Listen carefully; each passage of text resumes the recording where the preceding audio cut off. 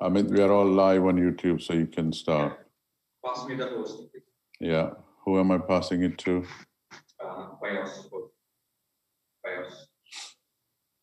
To BIOS, yeah? BIOS.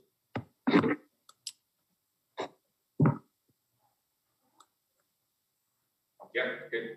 Okay. Okay. Amit, we are all live on YouTube, so you can start.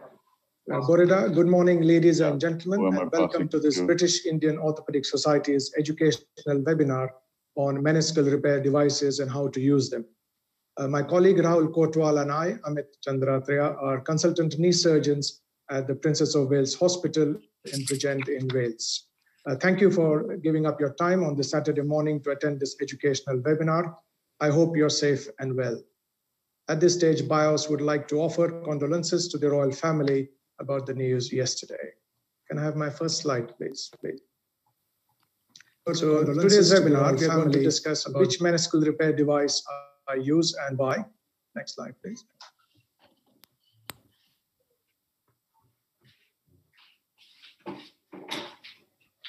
Condolences to the royal.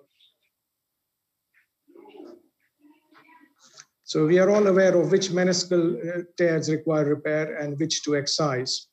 For joint preservation surgery, by trying to limit the amount of meniscus that can be removed, we are preventing future joint deterioration.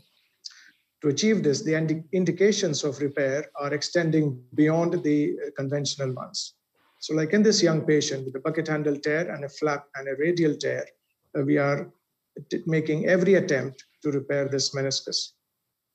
In today's webinar, we are not discussing which tears to repair, but what devices we can use to achieve that repair. Most hospitals usually will have only one type of repair device on their shelf, and so the orthopedic surgeons may not be aware of the pros and cons of other meniscal devices. And because of the pandemic and no face-to-face meetings, we have not been able to have a physical handling of these repair devices. We therefore wanted to run this webinar, which aims to educate orthopedic surgeons on the current devices. Next slide, please. So to achieve this, we have managed to get this fantastic faculty to explain the meniscal repair devices they use and why. These surgeons are expert in the devices and they will demonstrate how each device works. They will share their experiences and pearls of wisdom on how these devices can be used to achieve a successful meniscal repair. Next slide, please. So we'll start off with biomechanics of meniscal repair, and the rest of the talks will be purely practical talks on all inside and one inside out technique.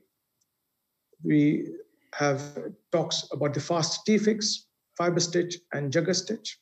Following that, we'll have a Q&A and discussion session and a little break. After the break, we will learn about the Air Plus device, True Span, and also the zone specific for inside out techniques. We will then hear about personal experiences of knee surgeon of how meniscal repair has changed and evolved over the years. We finish off with the final discussion and a question and answer session. So please put all your questions in the Q&A box and we'll try to answer this either during the webinar itself or pick up the common questions in the discussion forum. We are live streaming through YouTube channel and also through OrthoTV channel. And I'd like to thank Dr. Ashok Sham personally for allowing us to do this. Today, unfortunately, Dr. Alan Barber will not be joining us, but we'll have a specialist from J&J to talk about True Span. Next slide, please. And next slide, please.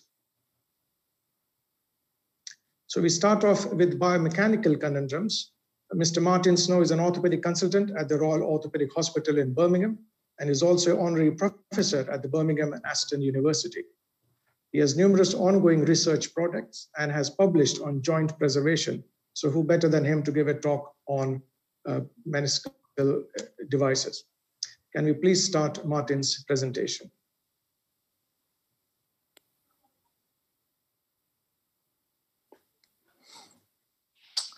Thanks, Amit, for the invite to speak. My name's Martin Snow. I'm a consultant surgeon at the Royal Orthopaedic Hospital in Birmingham. The title of my talk is The Biomechanics of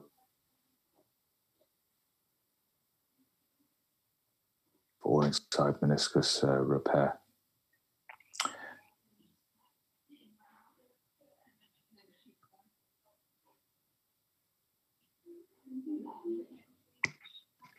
So the advantages of all-inside repair are that they principally avoid posterior incisions associated with a inside-out repair. As a consequence, they are significantly quicker. Meta-analyses have shown that all-inside repair is approximately 50% quicker than an inside-out repair, which is obviously important in long cases which have multiple components to it. They decrease the risk of neurovascular injury, and the other advantage is that they can be used without an assistant. In terms of the literature, it's not extensive and it's quite heterogeneous, but this is sort of representative. This study here, when 954 meniscal repairs on a mean age of 26 years. The failure rate for the entire cohort was 22.5%. What they did show is that the early generation all-inside devices, such as the bioabsorbable arrows, has significantly more failures than the current modern-day all-inside sutures with anchors. Medial meniscus repairs had a higher failure rate.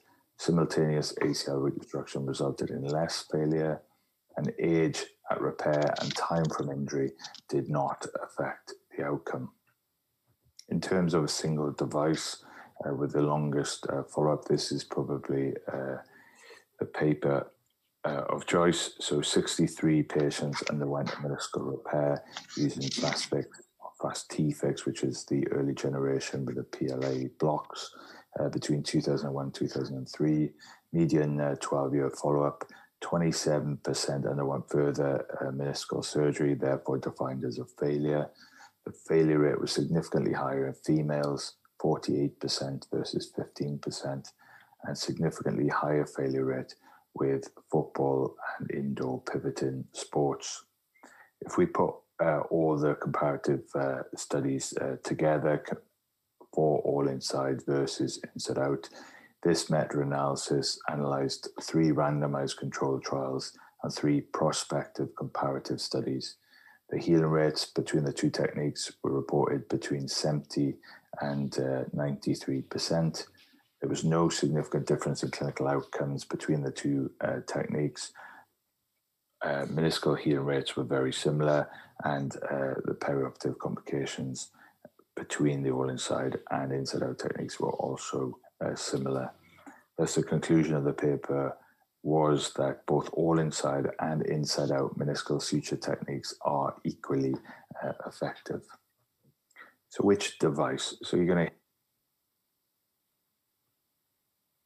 to hear some talks after this from some excellent surgeons who are going to be proponents of the main devices on the market.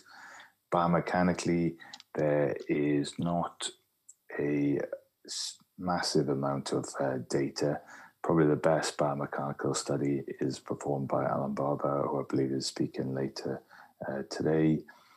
The important thing is that this was sponsored by Debris Synthesis. So it was a mechanical study in human menisci, which I think is important because a lot of studies use porcine menisci, which are significantly superior mechanically, and therefore I think some of the data is questionable as a consequence and how relevant it is to human practice. So this is a standard biomechanical model creating a longitudinal tear, and then this is fixed by a single device and then cycled and distracted. In this study, there were 6 groups. Group 1 was a vertical mattress suture with orthocord representing an inside-out. True span was group 2 and 3 with the different variations, PEAK and PLGA anchors. Group 4 was the Arthrex meniscal cinch. Group 5 was the Striker Air, and Group 6 was the fast T-Fix 360. Samples were cycled 200 times and then destructively loaded.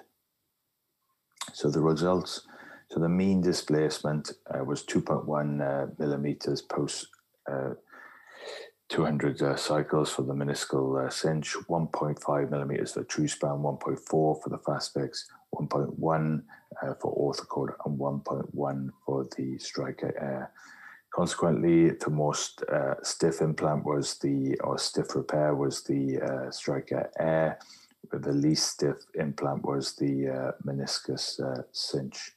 In terms of load to failure, the OrthoCode was the highest with 95.8 newtons. The true span devices were not too far behind at 84 and 87 newtons respectively.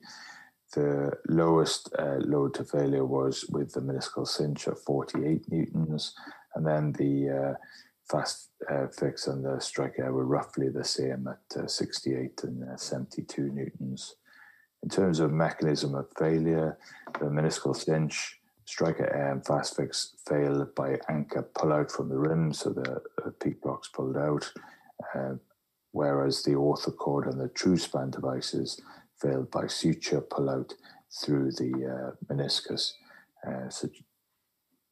So if we look at those mechanisms of failure, so anchor pullout from the rim, so this is also associated with increased deployment failure, particularly in individuals where the meniscus rim is deficient as a consequence of significant meniscectomy. As a consequence, if this occurs post-repair, then you can get intra-articular migration of the anchors, which then potentially could cause chondral abrasion. And this may be one advantage of the all suture devices. They may cause less damage if they do migrate. Other mechanisms of failure are suture pullout. So this is suture pullout through the meniscus or cuts through the meniscus and associated with poor quality meniscal tissue.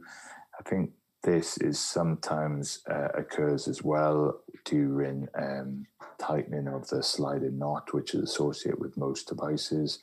I'm not aware of any device that has a objective method of tensioning their device. And I think this is a flaw because it's always difficult to know how tight that knot is and what tension you're actually placing on the repair. Cycle elongation is the third mechanism of failure. So the fixation will stretch out. Consequently, there will be a distraction at the repair site and likely lead to a biological failure. There is no independent data looking at the all suture devices as far as I can determine. This is the Jugular Stitch by Biomet, and this is their industry white paper performed by the company themselves, comparing the performance of the device versus fast fix. As you can see, both in human and porcine, the Jugular Stitch performed slightly better, but there was no significant difference statistically. Similarly, the Arthrex fiber stitch, this is the white paper by Arthrex, again, not independently validated. They compared their device against fast fix and Jugular Stitch. So there was, again, no significant difference in terms of ultimate load or cycle displacement. But interestingly, in this study, the fast fix performed better than the Jugular Stitch. One of the other complications that can be associated with all inside repair is meniscal cyst formation. So in this retrospective study comparing all inside using the fast fix versus a inside-out technique of 102 menisci with 4-year follow-up, mean patient age of 21. Meniscal cysts occurred in 13.7% of the study population, and 2 consequently went on to have a cystectomy. If you look at the incidence between the two techniques, it was significantly higher in the all-inside group, so that was 40% compared to the inside-out group, which was 1.7%, or a combined technique group of 8.3%.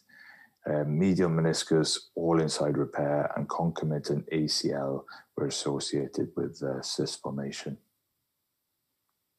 So which suture configuration should you use in order to improve your biomechanics? In this study, they compared, again, by the same methodology as earlier, longitudinal tears fixed with a single or double vertical loop suture. So the single is a sort of full radius suture in the blue, and then the double is otherwise known as a stacked suture with two separate sutures, one on the superior surface, one on the inferior surface. This is performed in 22 intact lateral menisci from TKR patients.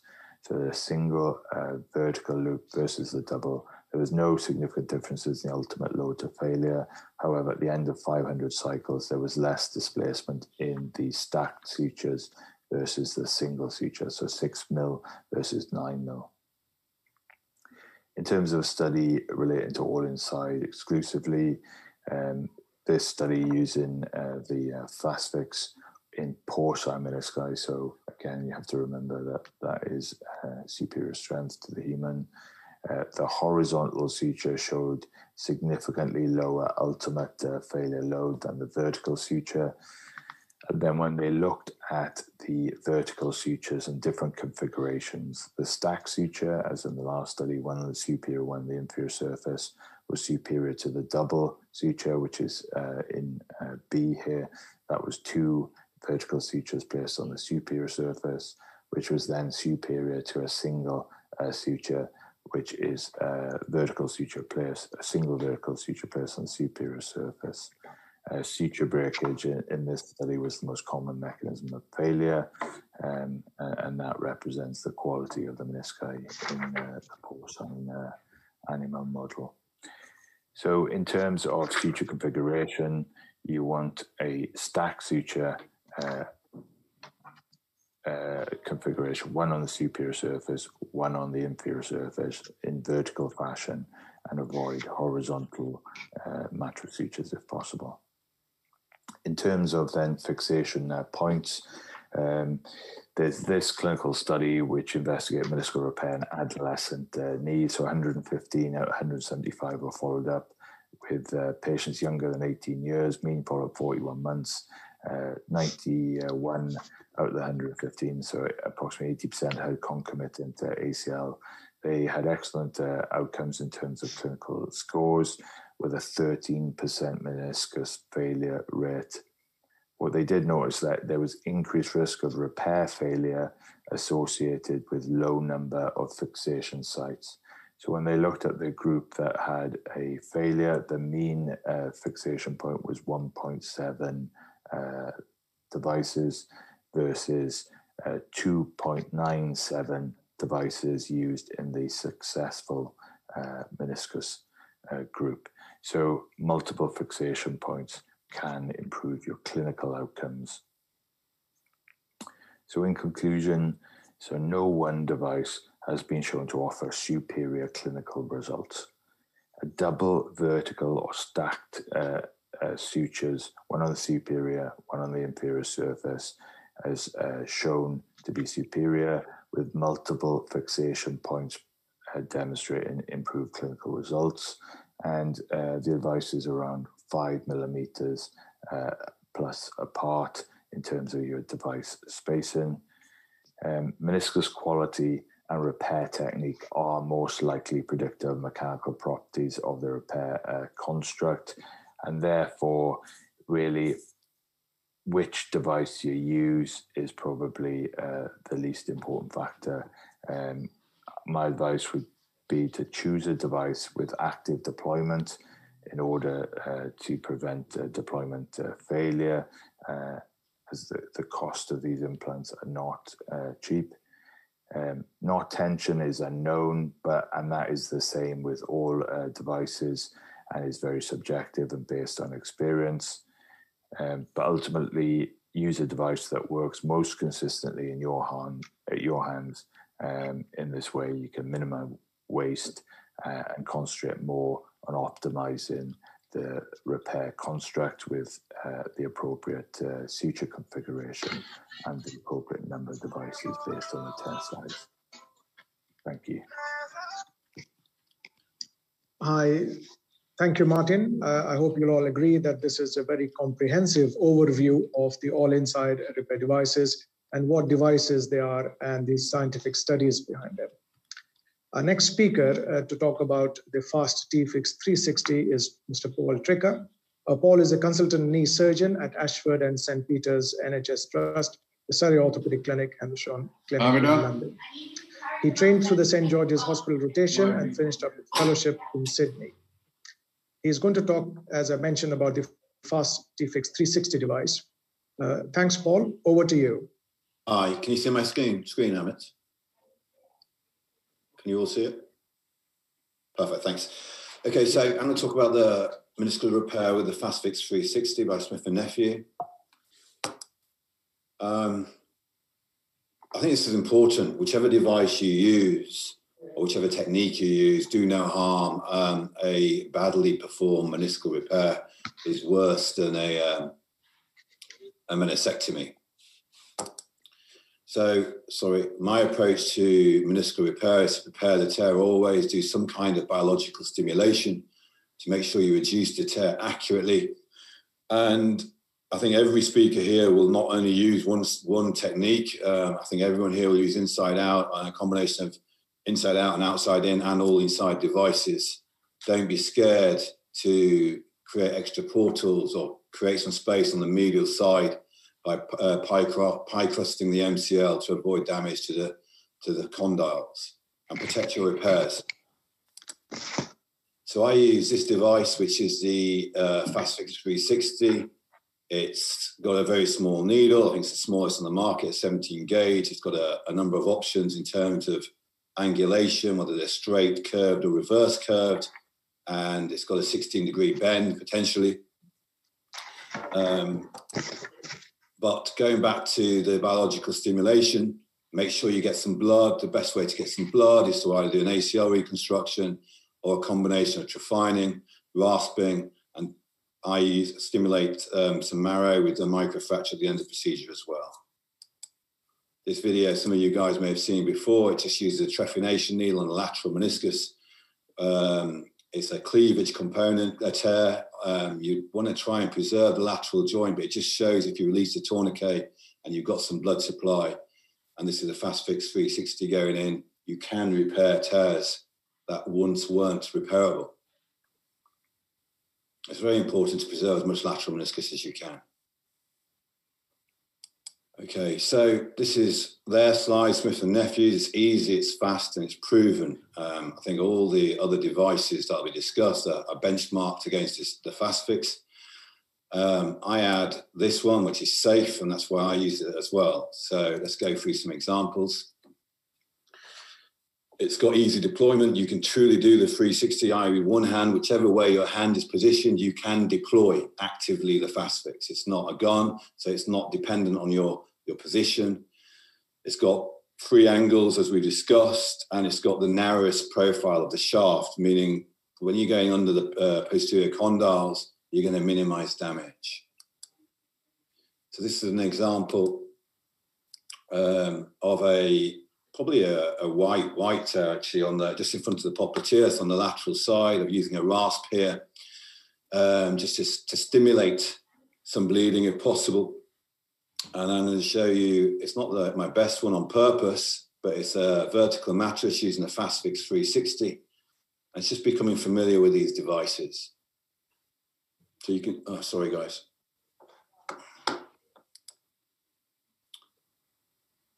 Hopefully it won't slow. The pictures on the right can demonstrate how the implants are deployed on the other side of the capsule.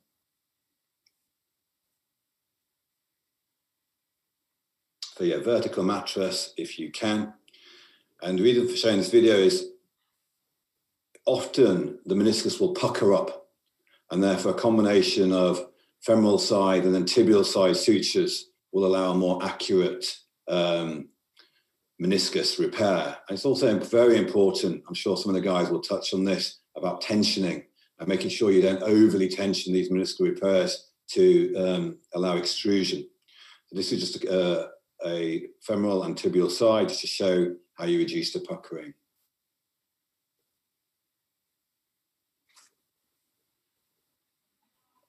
And then we're going to microfracture the notch, as discussed. It's proven, the FastFix 360, it has got the smallest implants, it has got the smallest hole in the meniscus. This is important when you are doing meniscal repair, and particularly when you're starting out and these devices fail, you can see the hole left in the meniscus. It's also got the biggest, longest heritage. It's got a 20-year history and the highest number of papers, and all the other implant companies that we'll be discussing today benchmark against the FastFix.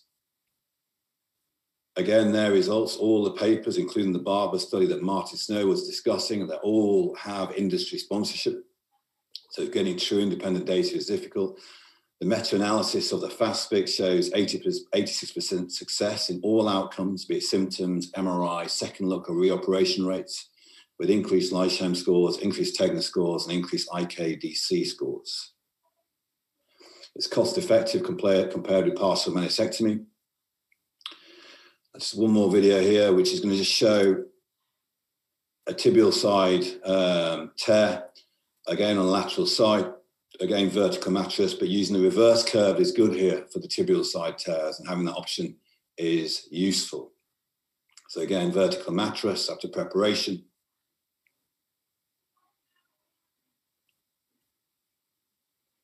And it allows that meniscus to sit down. Okay, so we are doing more and more complex tears. This is a 14-year-old girl who's 18 months after a lateral meniscal repair. Okay, it was previously discoid, and this is the tear. So she's had a previous FastFix repair performed by myself. And if I had inside-out needles, maybe I'd have done it differently, or the Nova stitch or those kind of techniques may have been an option here. But I wasn't prepared to go to the rim in a lateral meniscus of a 14-year-old. So I removed the devices and I tried to repair it again. So again, tacking the two ends or the multiple ends here with FastFix, a combination of vertical and horizontal mattress sutures. Now, this isn't a good looking meniscus, but maybe we can discuss this as a panel, what other people would do in a 14-year-old girl. But I had the advantage that I knew I was going to come back and do an ACL on her. So I thought I had nothing to lose at this point. So I'll just let this finish.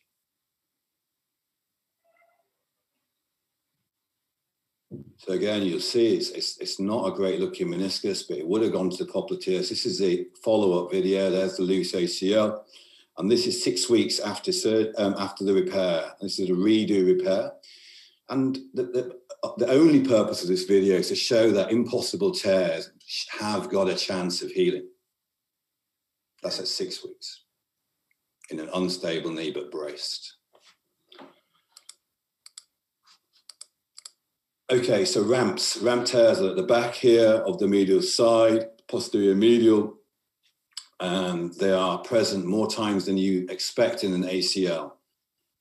This is a recent paper which shows a meniscal, a ramp tear on the posterior medial side fixed with a femoral side is FastFix, and you can see the closure of the defect.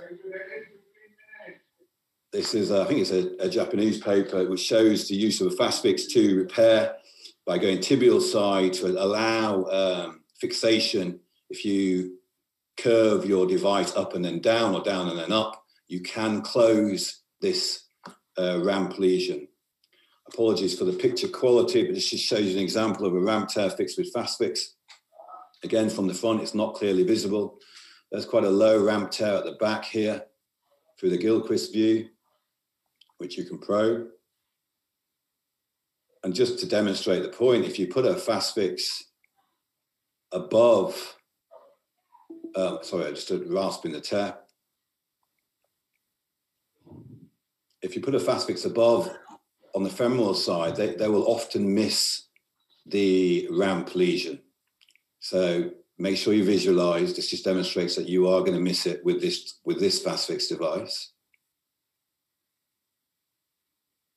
And then using a reverse curved underneath the meniscus. Now you know the tear, it's more visible, obviously. You can close the defect.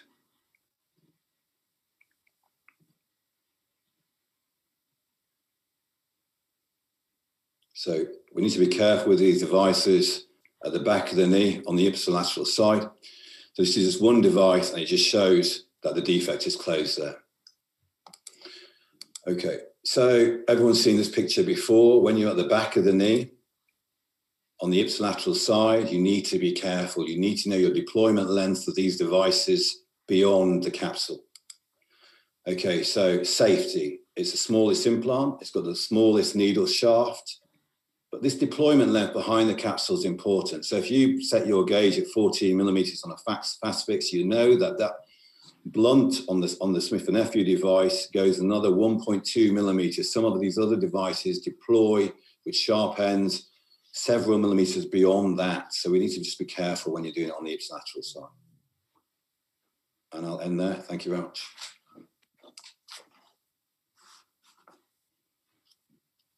Is that okay?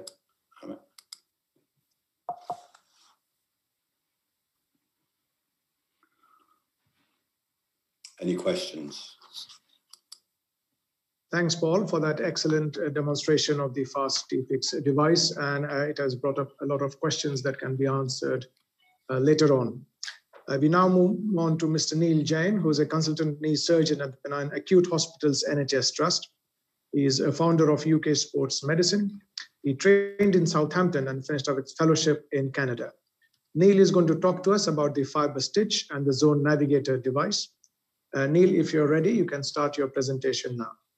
Brilliant. Thanks, Amit. Thanks for the kind words of introduction. I'll see if we can share this.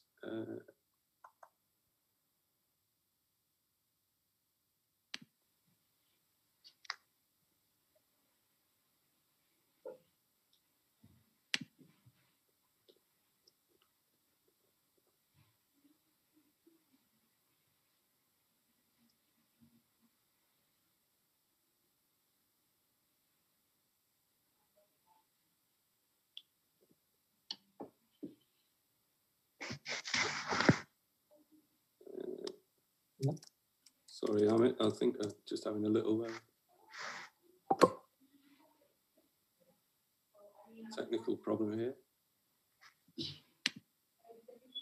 Amit, it looks like I've got to leave the meeting and rejoin to share. I'll just do that. Okay. Apologies.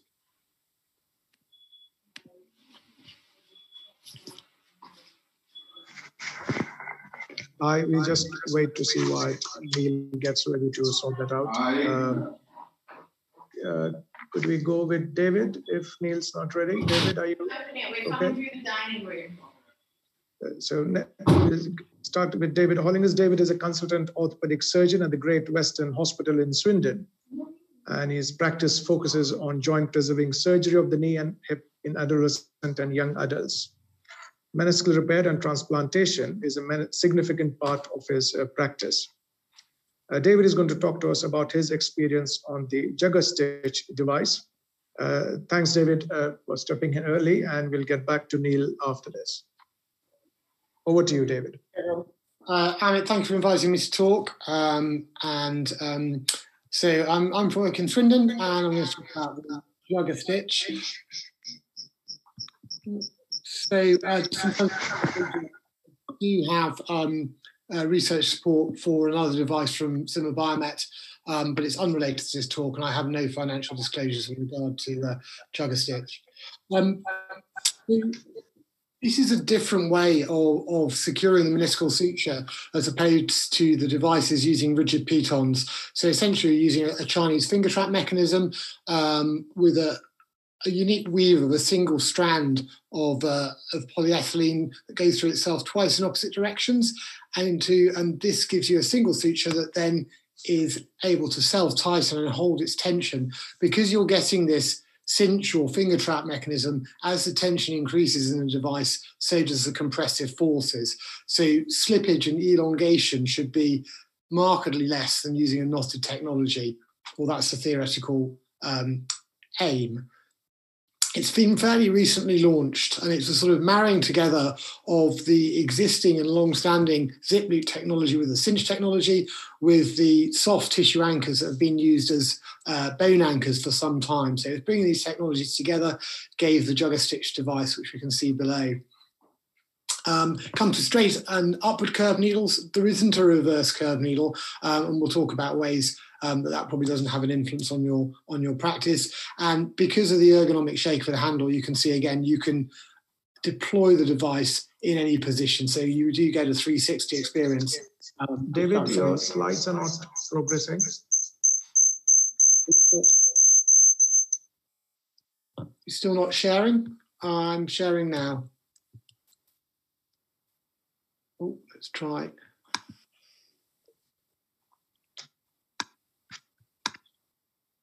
Better? Yeah. Sorry about that. That's better. Yeah, as we said, this was the marrying together of the juggernaut anchors with the zip loop technology. So two existing technologies brought together to give you the jugger stitch device. And we can see that the deployment is through firing the black trigger. We've got a depth limiter, which obviously important in knowing where you are around the posterior capsule of the knee. Slightly larger diameter needle than some of the other devices, but that's reflective of the fact that you are deploying a larger implant, which has probably got a green note and therefore hopefully a greater pull-out strength. This is what the implant looks like. We're looking at number 5 anchors out of the polyethylene suture, and then 2 coloured strands. There's a white and a blue and white strand, and we'll see how that suture differentiation will be important when we come to deploying the device. But there's no hard materials here. So if you ever get implant migration, unlike with a hard piton, your risk of chondral damage is going to be significantly reduced because it's only ever suture material you're going to end up with in the knee. And here we can see a device deployed both in a schematic and in a porcine model. And you can see how it sits quite nicely. The white paper that Martin very kindly discussed did look at a comparison between FastFix and jugger stitch. Numbers were small, and I think interestingly the failures in the jugger stitch group were often displacement or elongation of the meniscus relative to the clamp attaching it to the test rig, but there were no actual pullouts of the device in the failures of the jugger stitch, either in cadaveric tissue or porcine tissue. And I think the authors commented on the quality of the cadaveric tissue. Numbers are small, and I think the differences are not necessarily significant. They certainly show a non-inferiority between the devices and a more long-standing device. So how are we using it? These pictures are taken from Mark Miller's paper encouraging people to think about pie crusting the MCL. I don't think you need this much room, but certainly you need more room than you have on the left to avoid the risk of chondral damage. And anyone who's not familiar with this technique, I would commend it to you. I think you've got to warn patients they're going to be sore for 3 or 4 weeks afterwards on the medial side. But I think it does both make the repair technically more straightforward to do and reduces your risk of irreversible chondral damage. Paul's very kindly talked about using accessory portals and looking at what you can get at from your medial portal, or whether you need to move your scape to the medial side and potentially even make a low lateral portal to access the posterior horn or lateral meniscus. So it's all about having a straight shot, and you can practice that with a probe or a needle to be certain that you can put the device in the manner you wish to. In terms of what we're doing, again, rasping the tissue, preparing the tissue is really important, both in the meniscus itself to remove any fibrin from the surfaces, but also this pericapsular rasping to create a vascular response in the area to get a biological repair. And then we need to plan where we're going to put our anchors, and somewhere between 5 to 1 centimetre, 5 millimetre to 10 millimetre spacing. But really enough anchors that you feel that the tear is stable. I would always use a stacked technique, and I think that's both helpful biomechanically, but also if you only put anchors on the superior surface of the meniscus, by tensioning the superior surface, you will distract the inferior surface. The actual contact area of the meniscus in a vertical pattern tear will be dramatically reduced as opposed, and therefore your chance of biological repair, I think, is reduced. And obviously these implants will all fail ultimately if you don't achieve a biological repair first. Anchor insertion is very similar to most all-inside devices, so penetration of the tissues, using the depth penetration to guide you, using that feel as you pop through the capsule. And your aim is just to deploy the implant just beyond the meniscocapsular junction, and then having deployed the implant, return the black lever so that the deployment mechanism is within the gun, and then remove the gun and make your next pass. You want to work towards the scope. So this often within the knee, particularly when we have more than one suture in place, you'll see in a later case, visualizing where you want to put your suture can be difficult. So by working towards the scope can make your life easier. You can see here deployment, just a simple push of the finger, and then it naturally springs back. So you can again do this all one-handed and comfortably move the handle in your hand. When it comes to tensioning, we've got a white and a blue and white strand. And one of the advantages of this implant is the ability to tension the two loops independently of another. And I've used other all-inside devices, and sometimes you need to put a hook in to act as a pulley because one strand is not tightening, and you will over-tighten the construct by pulling on the single strand. So here you can pull on the first blue and white strand to seat that first implant and tighten the first loop of your construct, and then you can have full control over the tension of the second loop without having to put in further instruments into the knee to act as a pulley system. So once we've tensioned our blue and white stripe, we then are going to go on and see we sat the anchor here, and we know it's sat, you can see we're there, but we haven't put any tension on the second strand yet, so we still haven't committed to the final tension in the structure, and then we pull on the white strand and we can adjust the tension we want. And there we can see the first strand tightened, second strand tightening down. You've got full control over it. And again, this would benefit from a stacked construct, and that would bring the meniscus back to a more normal shape by balancing it with an inferior suture. So you don't want to over-tension this. I think definitely that's a real risk, and over-tensioning puts you at risk of suture cut through the tissues. You're merely opposing the tissue rather than trying to strangulate it. And then having deployed your anchor, you cut your suture.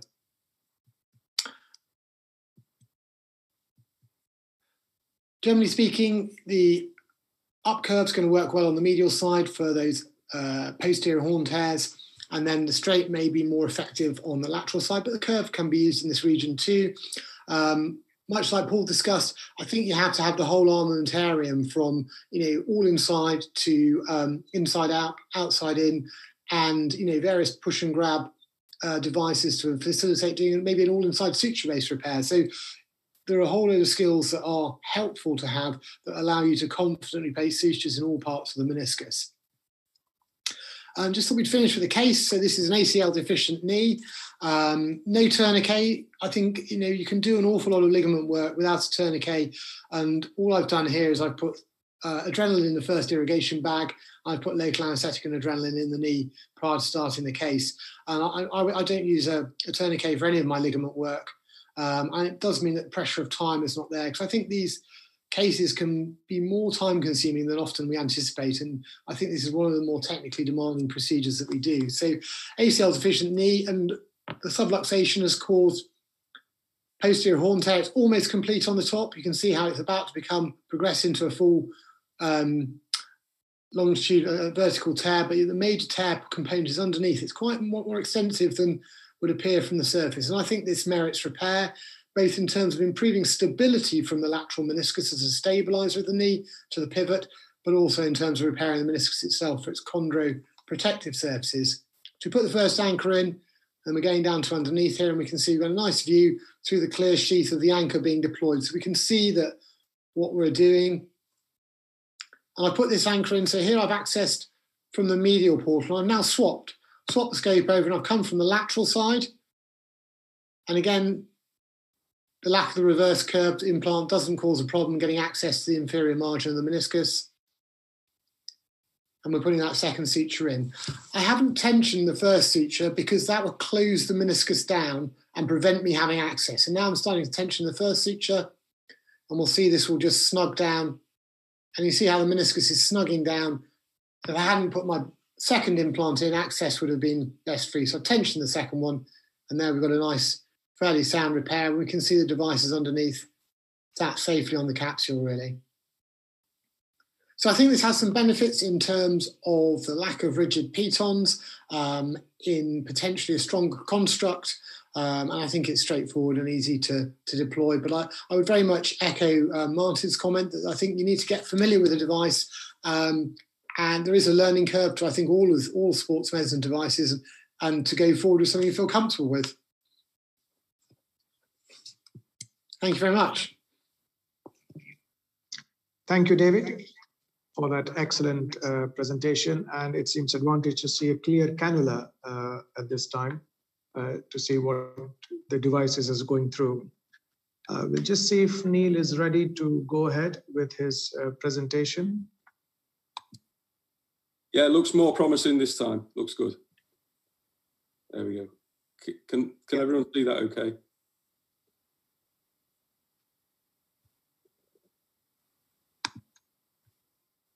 Brilliant. All right, well, great. Well, thanks, Amit. Apologies for the technical problems, I suppose. My name's Neil Jane. I'm an orthopaedic surgeon in Manchester in the UK, and I'm going to talk about the fibre stitch from Arthrex. There we go. So where to start? Well, I guess we start at the beginning. Big thank you to BIOS for the invitation, and a big thank you to this man. Speaking of beginnings, he was the founding president of BIOS many years ago, not only a mentor, a friend, and if he dedicated himself to golf 55 years ago the way he did to shoulder surgery, I'm sure he'd be a master of that. Very appropriate this weekend. He celebrated a birthday this week, so many happy returns, Madhu Saab.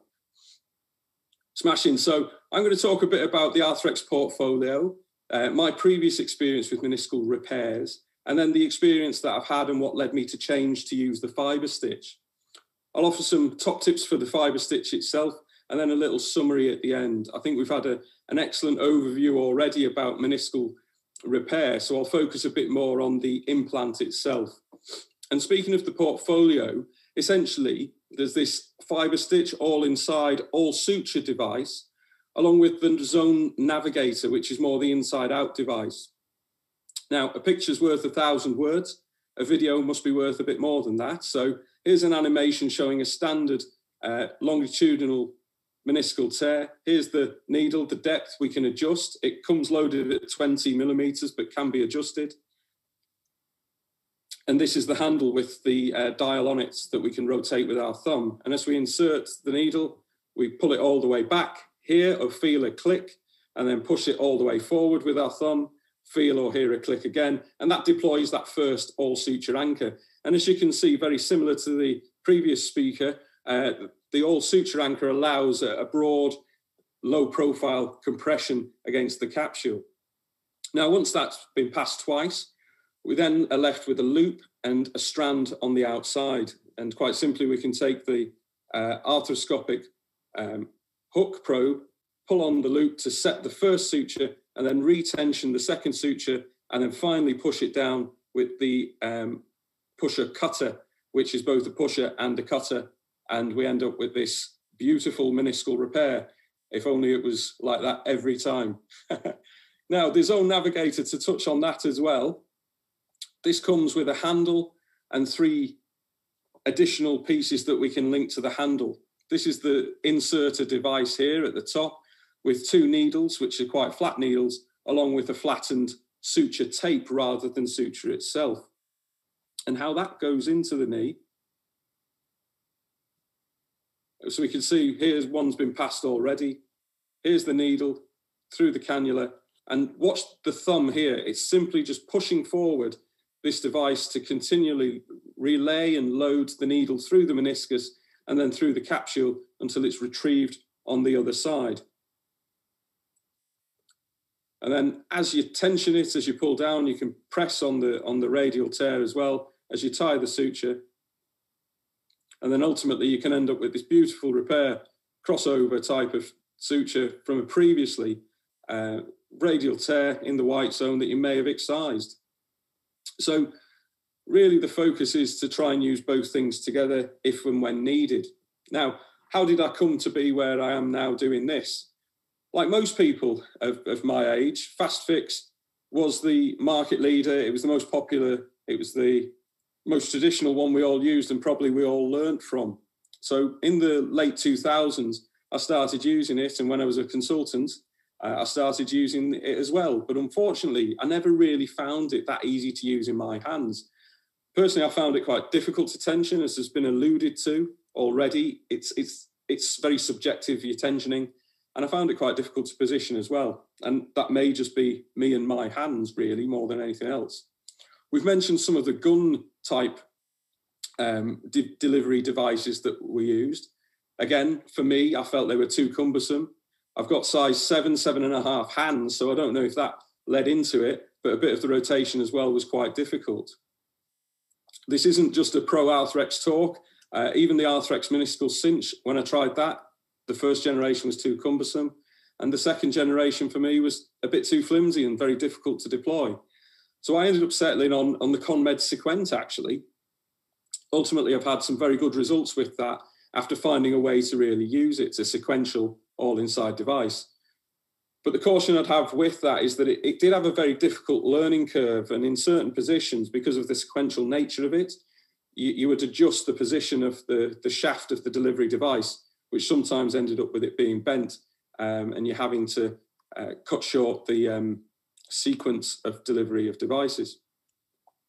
So why did I switch? Why did I start using the Arthrex? Well, generally speaking, I do shoulders and knees arthroscopy and a lot of soft tissue sports med work that way. And I'm very familiar with Arthrex and their approach and their portfolio elsewhere in the body. A common theme, I think, from them is the ease of use for surgeons to use their stuff. And their mantra of helping surgeons treat their patients better has certainly helped me treat mine better over the last few years. As a result, there's many common themes along a lot of their devices across the shoulder and knee. And so I saw the appeal with the fibre stitch, given my experience with Arthrex products. So when it was first shown to me 8 months ago as a fairly new device, I looked at it and I thought, this looks quite easy to use and comprehend. It's simple learning curve compared with certainly some other devices I've used. It's a very reproducible type of technique. The mantra that I was just saying is something my registrars hear in theatre all the time. All the way back, click, all the way forward, click, replace, remove, all the way back, click, all the way forward, click, pull out, arthroscopic hook probe in the loop, pull that, cinch that down nicely, and then push down with your suture cutter and cut it nicely on the other side. In essence, I've found it quite easy to position, to tension, to cut, and it is quite versatile. As has been touched on already, there's lots of different ways you can add to the versatility of a device. And I believe Arthrex have recently released a curved range as well, which will help with the versatility to what already is a versatile thing. So in the 8 months I've been using it, I've only done 16 meniscal repairs, limited numbers essentially due to some of the issues with COVID and some restrictions of lists. As you'd hope, no failures just yet in my very early findings, but subjectively I felt a very secure repair has been achieved by using it.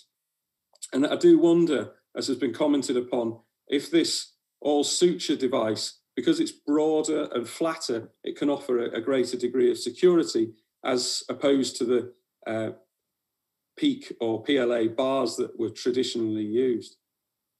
So here's one case example of photos. This was a large bucket handle medial meniscus tear, which we were able to reduce quite successfully, but it was very unstable, as you can see here. So sequentially, we placed a number of fibre stitch sutures through the all-inside device, and we're able to get a very nice and stable repair, and the patient's done very, very well following it. So a couple of top tips if we are going to use the fibre stitch. I've touched on the portfolio available, and this was something after doing that previous case I reflected on. Wouldn't it be nice with a very unstable tear to have something to almost hold it in place while you put a few fibre stitches, nice and simple, just zipped it up that way. And I think that's where the Zone Navigator can really help. By placing the Zone Navigator single stitch, you can hold the meniscus back in place, reduce it, and then secure it with the fibre stitches. Now that meniscus, Zone Navigator suture could be permanent, or it could just be temporary as well. As has been touched on, it's always important to reverse your portals. That'll increase your access to areas that are inaccessible, and it makes a versatile device even more versatile. It's already been touched on as well by Paul, the previously unrepairable tear. I think we're now pushing the boundaries, and I think we're absolutely right to do so, really, as long as we can be safe. And the Zone Navigator for me has helped me repair some radial and complex tears that previously I would have thought were not repairable. And finally, the thing about the portfolio, if you find something that works well in your hands, you can push the limits of it. You can repair things you couldn't repair previously. I think this portfolio is great, really. You've got the Zone Navigator, the fibre stitch and the Scorpion. And once you become adept at all those type of things, it gives you the skill set for those who are interested in going on to do meniscal transplantation.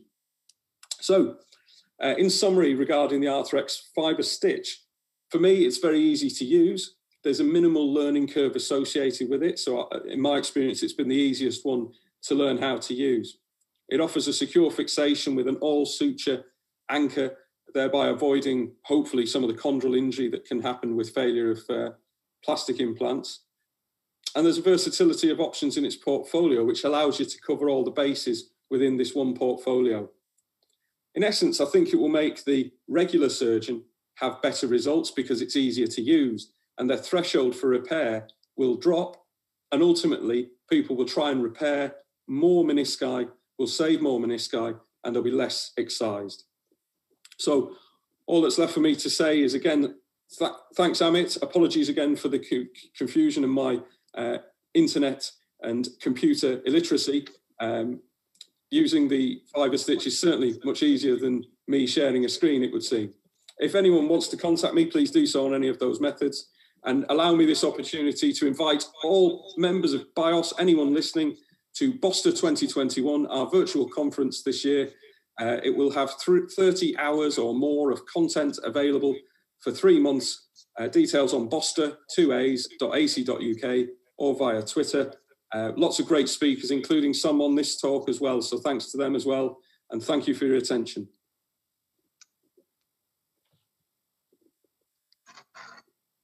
Thank you, Neil, for that excellent presentation. And I like your idea of having a mantra in theaters, forward, backwards, click, etc. I think that helps to keep you and your surgical team on the next steps of how to deploy. Can we have all the panelists, the speakers on the screen, please? So we'll have Paul, Neil, and David, please.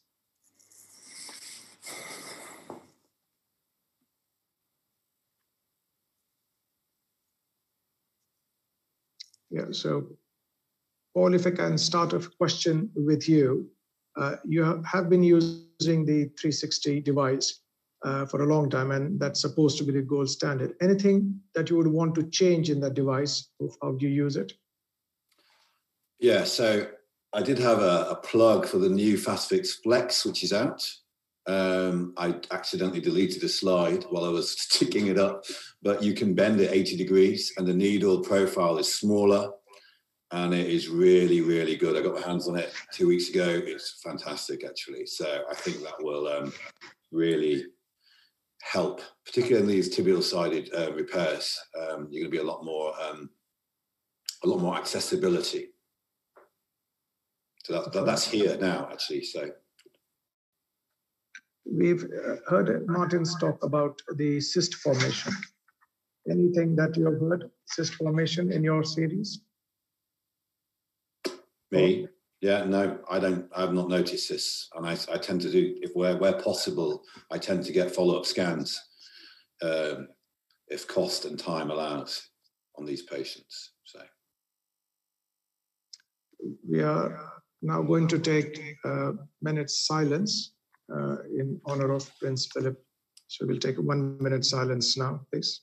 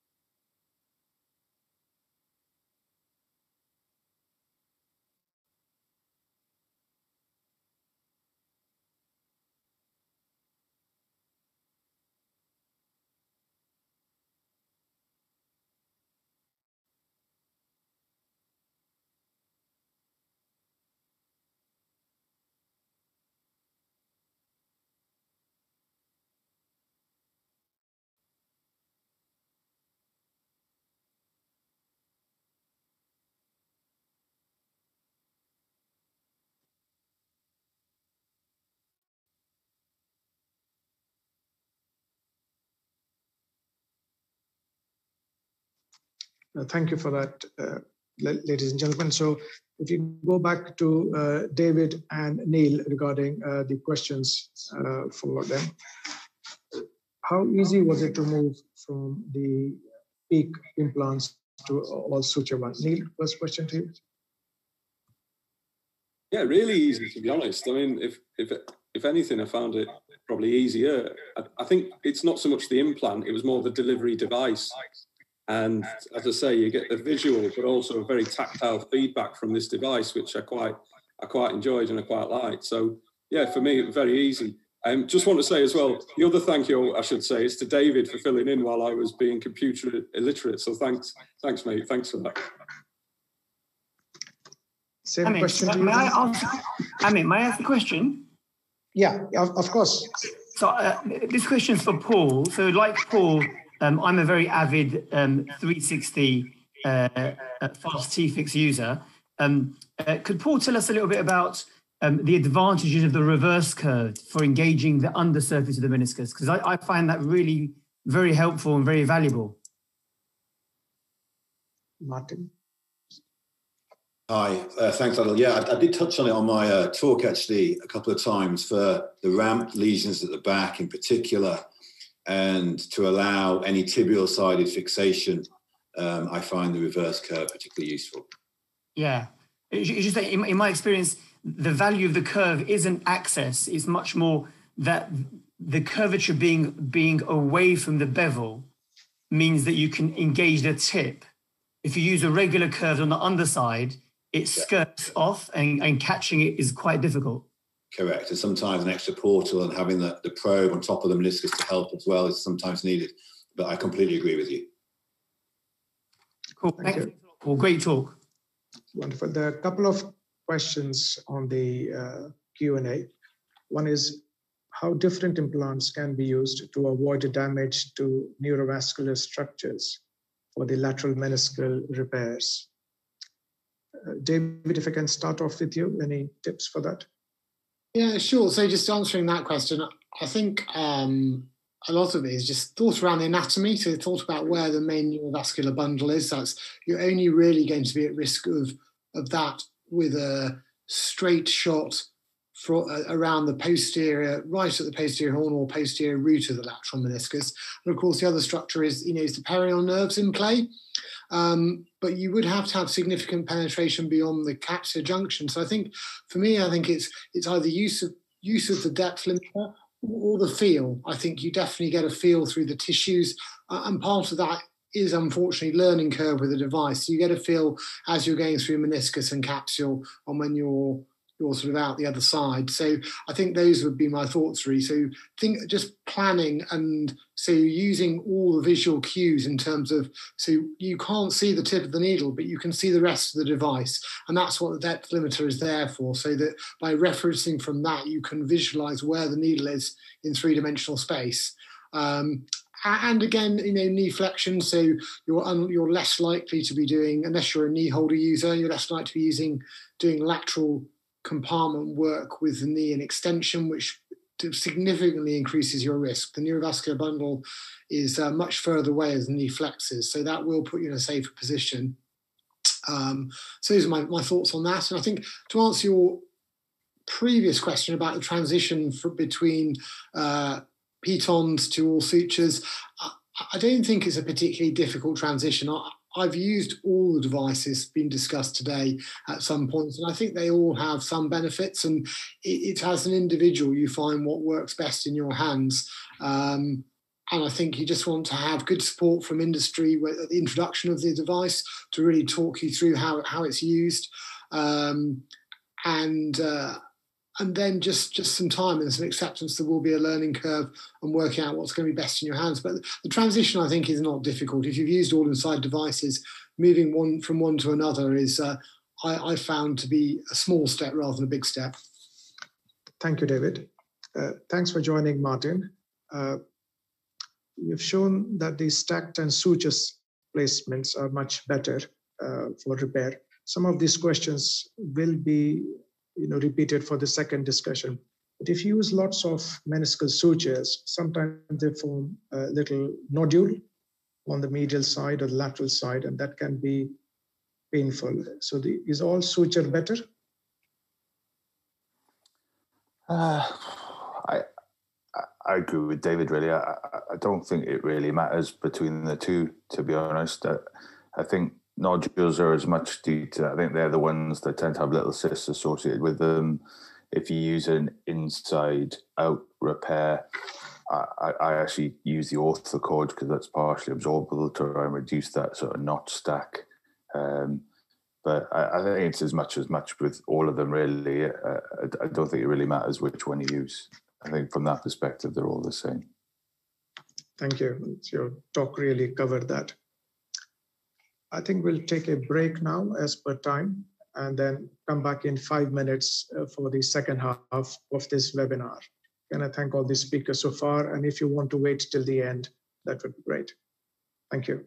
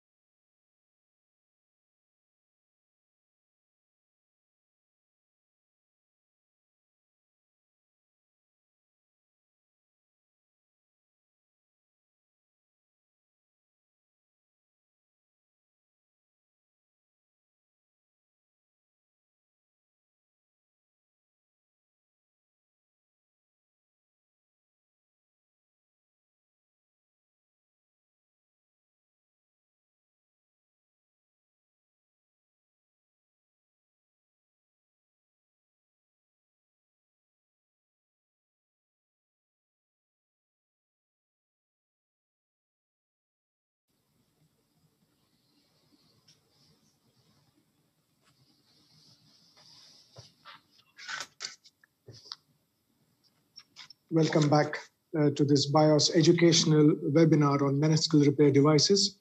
I think we've had an excellent informative first half, and we look forward to the second half. Maybe we could have made it an England v Wales match. That's for another day. There have been a couple of questions on the Q&A, and we'll come to that in the discussion forum. I would like to welcome Mr. Ian McDermott, who is a consultant knee surgeon in full-time private practice now since 2007. Ian is the founder of the London Sports Orthopaedic Practice, and he is also founder and immediate past president of the UK Biological Knee Society. Ian is going to share his thoughts and pearls of wisdom on the Striker Air Plus device for meniscal repair. Ian, over to you. Thank you. Thanks a lot, Amit. Thanks for asking me to talk, and great to be part of a really good team of thoughtful knee surgeons with some good discussions. So I've been asked to talk about the Striker Air, and I'm actually going to talk about the Striker Air Plus, and I'll try and screen share with you now if I can. I hope this will work, and hopefully you can see that. So I think one thing to note about all of these devices is, for those of us who are a little bit older, like me and definitely Dave Pemberton, what we've seen is a whole evolution of these devices. And what's slightly funny is how we all think we've got the best device, and then all of a sudden the company creates a new one. And the best way to look at that, the best example, is Smith & Nephew, and they do fantastic kit, undoubtedly. So they start off with the T-Fix, then it was the Fast T-Fix, then it was the Ultra Fast T-Fix, then it was the Fast Fix 360, and now I think it was Paul mentioned that potentially there's going to be a, what did you call it, Paul? A Flexi Fast Fix. So I think the important thing to remember is, anything that we may think is best, it probably isn't best. It may just be the best we've got so far, and it may be the best in your or my hands. And as everybody else has already said, the important thing is to have experiences in as many of these different devices as possible, and also the different techniques. And what you've got to be is a portfolio knee surgeon, where you've got lots of different options available at your fingertips, so you can pick the best one for the best situation you're confronted with. So I've been using the Striker Air for the last couple of years now, and Striker have just updated it so it's now the Air Plus. And basically, it took me quite a long time to remember, or to get used to get into the swing of asking for an Air in theatre, because I kept on saying, right, can you get me a Fast Fix? Because it basically, obviously for commercial reasons, you can't say it's a copy of a Fast Fix, but a lot of these are, aren't they? But it's a very, very good copy. And the reason that I moved over from the FastFix 360 to the Air, and now the Air Plus, is very specifically because it's a low-profile device, small needle, good for access, but the main issue is it's bendable. So this is why it's very interesting to hear that Smith & Nephew are going to bring out a FastFix Flex. So this is a FastFix Flex in everything apart from branding and name. So the advantage is you can bend the tip loads. I think it's probably, I've never purposely tried to see just how far I can bend it, but I'm pretty sure I can bend it to about 90 degrees and it still deploys without kinking and without getting jammed. And that's a massive, massive advantage. You can bend just the tip, or you can bend it part way through. If you bend it further away from the tip, then you can get round to the junction between the body and the anterior horn. So you can get really round quite very anteriorly. If you bend just the tip, then you can go underneath the back of the meniscus and you can go down. So hope this works, but this is a little video. And what we've got here is a ramp lesion. So this is somebody with an ACL tear. And as soon as you see an ACL tear, no matter what the MRI scan shows, assume that there's a ramp lesion until proven otherwise, because allegedly something like 17% of ACL tears have also got a ramp lesion. And as has already been said by the other guys already, when you've got limited access, so there you can feel a ramp lesion, All right. If the tip of your probe disappears underneath the meniscus, then, and it actually, let me pause. If it goes underneath the meniscus and goes into something, you know there's a tear. Even if you can't see the tear, you can feel the tear, and that's really, really important. And pie crusting should be a mandatory part of every soft tissue knee surgeon's skill set or armamentarium. If you even think pie crust, do pie crust, simple as that. So yeah, percutaneous, I use a white needle, and the bit that you need to really pie crust the most is a little bit more posterior than you may at first think. So it might well be the posterior oblique ligament that we're pie crusting more than the actual MCL itself. And when you do that, then all of a sudden the medial compartment opens up and you've suddenly got this much, much better view. And then you can see your ramp lesion. Now, it's not just about seeing properly so you can diagnose things, it's about getting access so you can do stuff. So the way that I do a ramp lesion, I don't go back through a posterior medial portal like some of the Arthrex guys say with their little lasso device, like a little aneurysm needle. I get my striker air and I bend the end, and then you can tuck it underneath, rotate it so it's angled slightly upwards. Then you deploy. And then you put your next suture underneath, but you angle downwards. And yes, it's a little bit fiddly, but that's why it's really important to get good access. So you've got one suture angling upwards, going through the actual substance of the meniscus, and you've got one going down. And then really importantly, as I think it was Dave said, do not tighten that suture. All right? The minute you tighten it, you've lost your access. So then get your next stitch in. And you want to put in as many stitches as are necessary, but without actually shredding the meniscus, remembering that you're putting little holes in it. You could argue that those holes are actually good because you're actually trephining the meniscus. So, you know, more holes, the more blood you're getting. But, you know, you don't want to put so many in that you actually make the meniscus friable and it starts to fall apart. So second stitch, and then third stitch.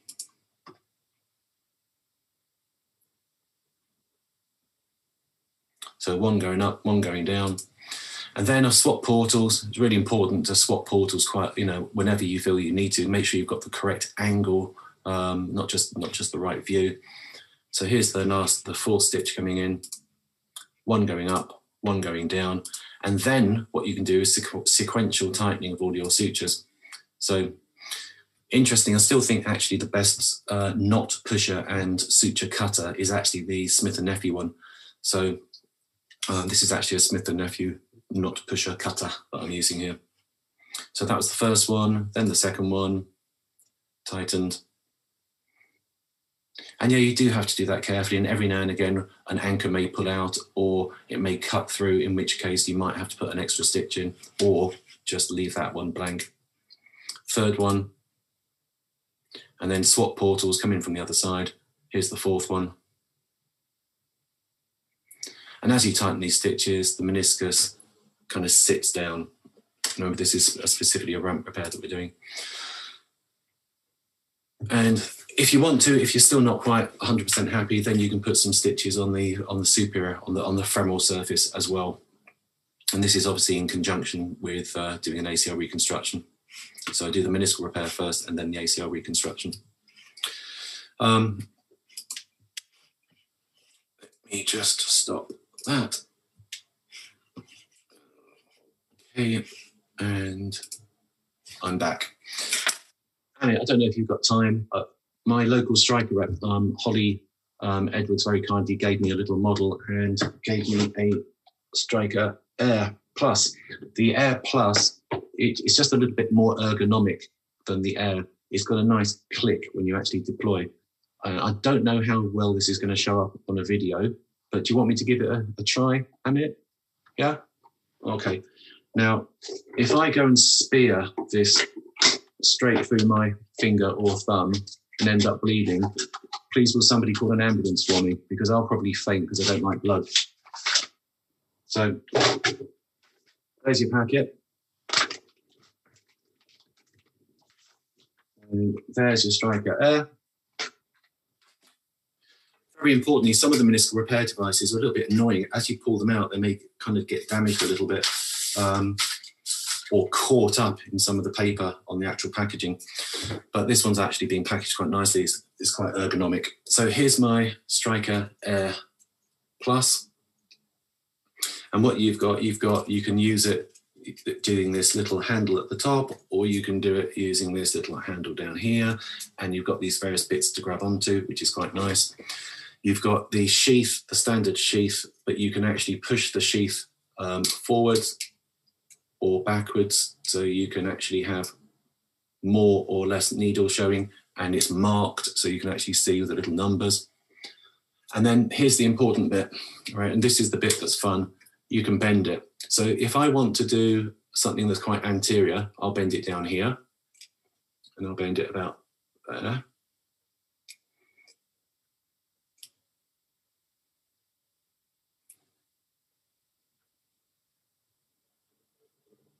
Ow. So that's to what do you reckon, 70 degrees? So let's see if I could do it a bit more. 80 degrees. So there's my meniscal model. You get your thing, you push it through, it's a bit of a wiggle, twiddle it through. I won't get my finger in. Then pull back, so it goes click and deploy. There's your first little anchor. Pull back, and then the same again. Push through. Give it a little wiggle. Through it goes. Once you're through, pull back, click, so you know it's done. Push forward, done, and pull out. And then there's your repair. Then you put it tight. And you can either just put it and it'll tighten on its own, but I always find that a little bit nerve-wracking. I think it's going to tear through. So I normally actually get a knot pusher and push on the knot at the same time as I'm putting, but carefully. And then there's your stitch, and then you can just cut it. So that's why I use the Striker Air. And I'm not saying it's better than anything else. I'm just saying it's really neat and really handy for going underneath things like that and over. So if you haven't tried it, it's worth a try. It'd be interesting to see how similar the Smith & Nephew Fast Fix Flex might end up being. And then I can't wait to see what comes next. It'll be the Smith & Nephew Super Duper Fast Fix Flex 360 720. Technology, hey? Thanks, Ian. That was excellent talk. Typical non-controversial, as you do. That's great. And we'll come back to that in discussion. We move on to our next speaker, who's Toby Clifford. Toby is the UK DP Synthesis sales specialist and also J&J as well, I think. He's going to demonstrate the TrueSpan device. Toby, are you ready to go ahead? I believe so. If the technology is working, change the track. Yeah, off you go. Thanks. Thanks very much for inviting us this morning. I'd like to start off by saying, first of all, apologies on behalf of J&J. Dr. Barber was very keen to join us this morning, but unfortunately we fell foul of the healthcare compliance department. And as a result, you're probably stuck with someone you don't want to see at midday on a Saturday, which is a sales representative. I think saying that would be amiss of me to pass any sort of clinical comment, not being a clinician. And what I want to do is try and fulfill the remit of the webinar and just give you an overview of our advice. By way of some light entertainment, I'll also try a live demo. And as with Mr. McDermott, if there's any blood, then please call 999. So TrueSpan is our offering in the meniscal repair device marketplace. And it's probably been out in the UK for probably somewhere approximating 3 to 4 years now. And I think it's probably fair to say that it's had limited exposure. Primarily, when it was first released, we didn't have a dedicated MyTech sales force. And we now have one. We've had one for about 2 years, but obviously as a result of COVID, we've had limited activity during that time. But hopefully going forward, that's something that we'll rectify. The TrueSpan is an evolution of the OmniSpan device, which I'm sure you're familiar with.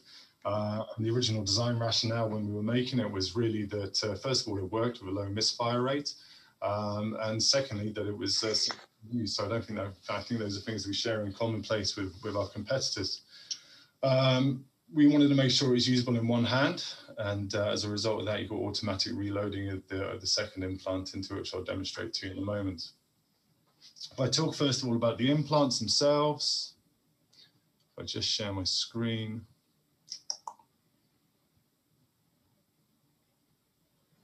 Hopefully you can see that. That will give you an idea of the implant configuration. The implants are low in their profile, 1.4 millimeter tool for the first implant, a 1.7 millimeter tool for the second implant.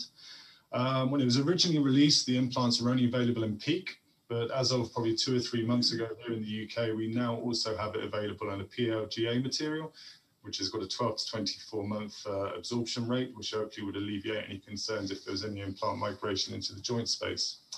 When we talk about the suture itself, the suture is OrthoCord, which I'm also sure you're all familiar with a 55% partially reabsorbable feature to it, which should take 12 months and hopefully alleviate concerns of irritation of the condyle as well. Just stop sharing.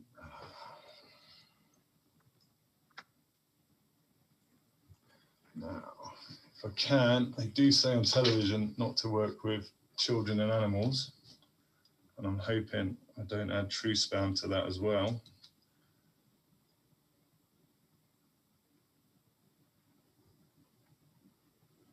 So that's the device itself. When we look at the deployment mechanism, as we said in the original design rationale, we wanted to make it simple to use, and we hope we fulfilled that. It does have a fairly stiff shaft, certainly compared when compared to the Striker Air Plus that Mr. McDermott was showing, and it's not bendable, but it has got a certain amount of flex in it. As a result of that, what we try and do to get to those more difficult to reach repairs is it does come in a neutral degree or a 0 degree angle. This is a 12-degree version, but it also comes in a 24-degree version as well. The needle itself is 1.7 millimeters in diameter, and as per other devices, you do have a depth stop. It comes preloaded at 18 millimeters. You can push it all the way forward to 10 as well. Right, having said that, I'm now trying to do a small demo. What I've tried to do there is replicate a small meniscal tear, and we'll see how we go. So introduce it into the joint space. What I'm going to do is go superior first of all the way through posteriorly. Let me just get that forward a bit actually. And it really is as simple as a squeeze until you get an audible click, release it all the way, and withdraw back into the joint space. You've got about 6 to 9 millimeters of working space. Suture before you accidentally deploy the, you'll deploy the second implant if you go any further. All the way through again. Squeeze till an audible click. Deploy. Withdraw out the joint space. There's your OrthoCord suture. Now, ideally, it is designed not to be used with a probe, or you can use without a probe, but if you want to slide the pusher cutter down, you can as well. But if I just try and reduce that, what you'll find is one suture would tighten up or reduce first of all, with fairly minimal resistance. But then as that tightens up and we pull it further, you get a bit more resistance on the second one. That should reduce down nicely like that. For the sake of the demo, I'll just do another quick one. Into the joint space, through the back, squeeze, audible click, deploy, withdraw, back, through the bottom, squeeze, click, release, out of the joint, reduce. No tension on the first one really, but then you do get increased resistance on the second one. Is it going to go? Yeah, eventually she goes.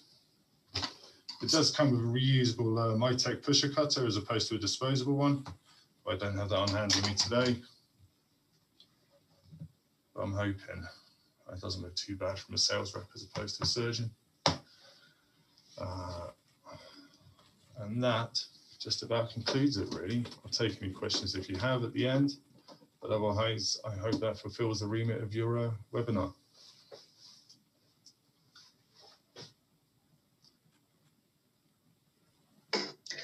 Thanks, Toby. Thanks for that. That was a good demonstration of the TrueSpan device. And like you mentioned, not many of us have seen it here in the UK. And hopefully this webinar will allow it to other people to see it as well. Our next speaker is Adil Ajwad. Adil is a consultant specialist knee surgeon and senior honorary clinical lecturer at Guy's and St. Thomas Hospital. He is also honorary senior lecturer at University of Brighton and associate sports editor of the Knee Journal. Adil is going to share his experiences about the inside-out technique. Can we start Adil's presentation, please? Thank you. Thank you very much, Mr. Chairman. Ladies and gentlemen, it's a great pleasure to be joining you today for this educational webinar. And I'll be talking about inside-out meniscal repair, an infinite solution, and some novel applications. My name is Adil Ajwad, and I'm a consultant knee surgeon at Guy's and St. Thomas's and the Fortius Clinic in London. These are my disclosure of interests. In terms of meniscal repair techniques and strategies, we know that there are three core techniques, namely inside, inside, inside, outside, and outside, outside. Just to quickly touch upon these, inside, inside techniques are very well evolved. There are a number of devices available, and these are very useful for managing middle third and posterior third tears. The technique is transportal, quick and secure, although it can potentially have a difficult learning curve. There's always the potential risk of neurovascular injury, and devices do have a cost profile. There is the outside-outside technique, which is indispensable for anterior third tears, but can also be used in middle third tears. This provides secure, cheap, and reliable repair, although it once again has somewhat of a learning curve and can be a little fiddly. And then we come to the inside-out techniques. So inside-out is best utilized for middle third and posterior third repairs, bearing in mind that for posterior third repairs, accessory posteromedial and posterolateral access is required to deliver the sutures and tie the sutures over the capsule. This technique is very cost effective, implant free, and provides a very high pull-out strength and good biomechanics, and also lends itself to some specialist techniques or particular types of meniscal lesion. In terms of inside-out devices, formerly I used to use a double needle system with double barrel, but I found that the double barrel was somewhat unnecessary, as invariably I would move the barrel between deployments. I also found that the suture caliber was quite narrow, being a 2-0 suture, and did have a propensity to snap when being tensioned and tied down. And also, I was always a bit nervous about the low profile, predisposing potentially to the suture cheese wiring or cutting through the tissue. So I now use the Infinity needle and zone-specific system from ConMed. This utilizes a size 2 suture, which has a much higher tensile strength and a broader profile for load distribution through the tissue. It also comes in different colors and striations, which allows for easy differentiation of the sutures when tying down over the capsule without having to visualize intra-articularly to identify which sutures are which. The system also conveniently only comes with a single Netonol needle, so there's only one sharp in circulation at any one time, and this reverts back to its original shape after each deployment. The system comes with the Netonol needle, and here you can see a single eyelet. It comes with hi-fi suture in size 2, and it comes with single lumen cannulas of various angles and bevels. To quickly illustrate the use of the device, the needle is first passed through the meniscal tissue, having been threaded with a single hi-fi suture. This is passed through, giving us one end of the suture deployed. The needle is taken free, replaced into the cannula and rethreaded, and then the second end is passed independently. So there are a number of modes of application. One can apply the sutures vertically, which is preferable, capturing a good bite and a good volume of meniscal tissue and of hoop collagen fibers with a good pull-out strength. In more difficult to access areas, one can consider transverse orientation. Sutures may be applied for total meniscal capture, such as a bumper repair or a hail bay type repair, or potentially be applied partially to the superior or inferior surfaces as needed. And as we've already mentioned, this technique can be used for percutaneously for middle third suture application or via an accessory posteromedial or posterolateral approach for posterior third repairs. The technique also lends itself to more specific types of lesion, in particular for the repair of radial tears or for the repair of irreducible or very difficult to reduce bucket handle tears. This is something that I'd like us to just look at in particular. So for radial tears, our aim is to build a ladder. And this is a reinforced horizontal repair with two vertical suture limbs. The construct that we aim to build is this one.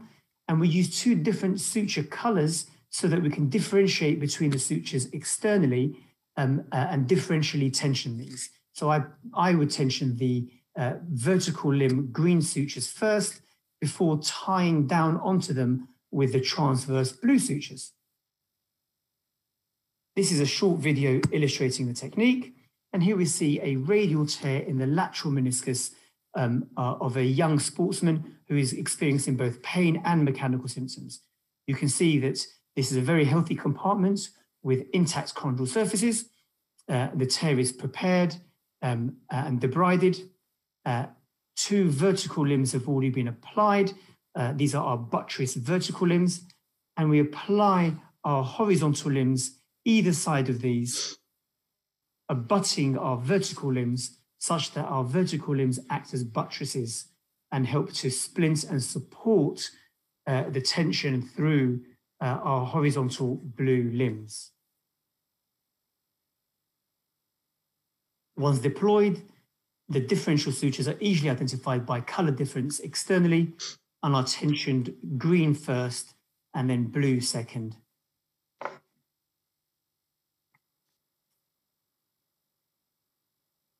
So, moving on, looking at the management of difficult to reduce and irreducible bucket handle tears, the philosophy that we try to use here is one of slow progressive application of tension to allow tissue reduction by applying tug sutures.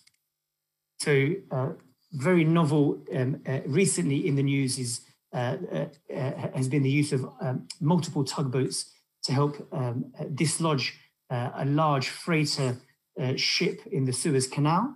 And here we see the application of tension and time to move a very difficult and relatively immovable object.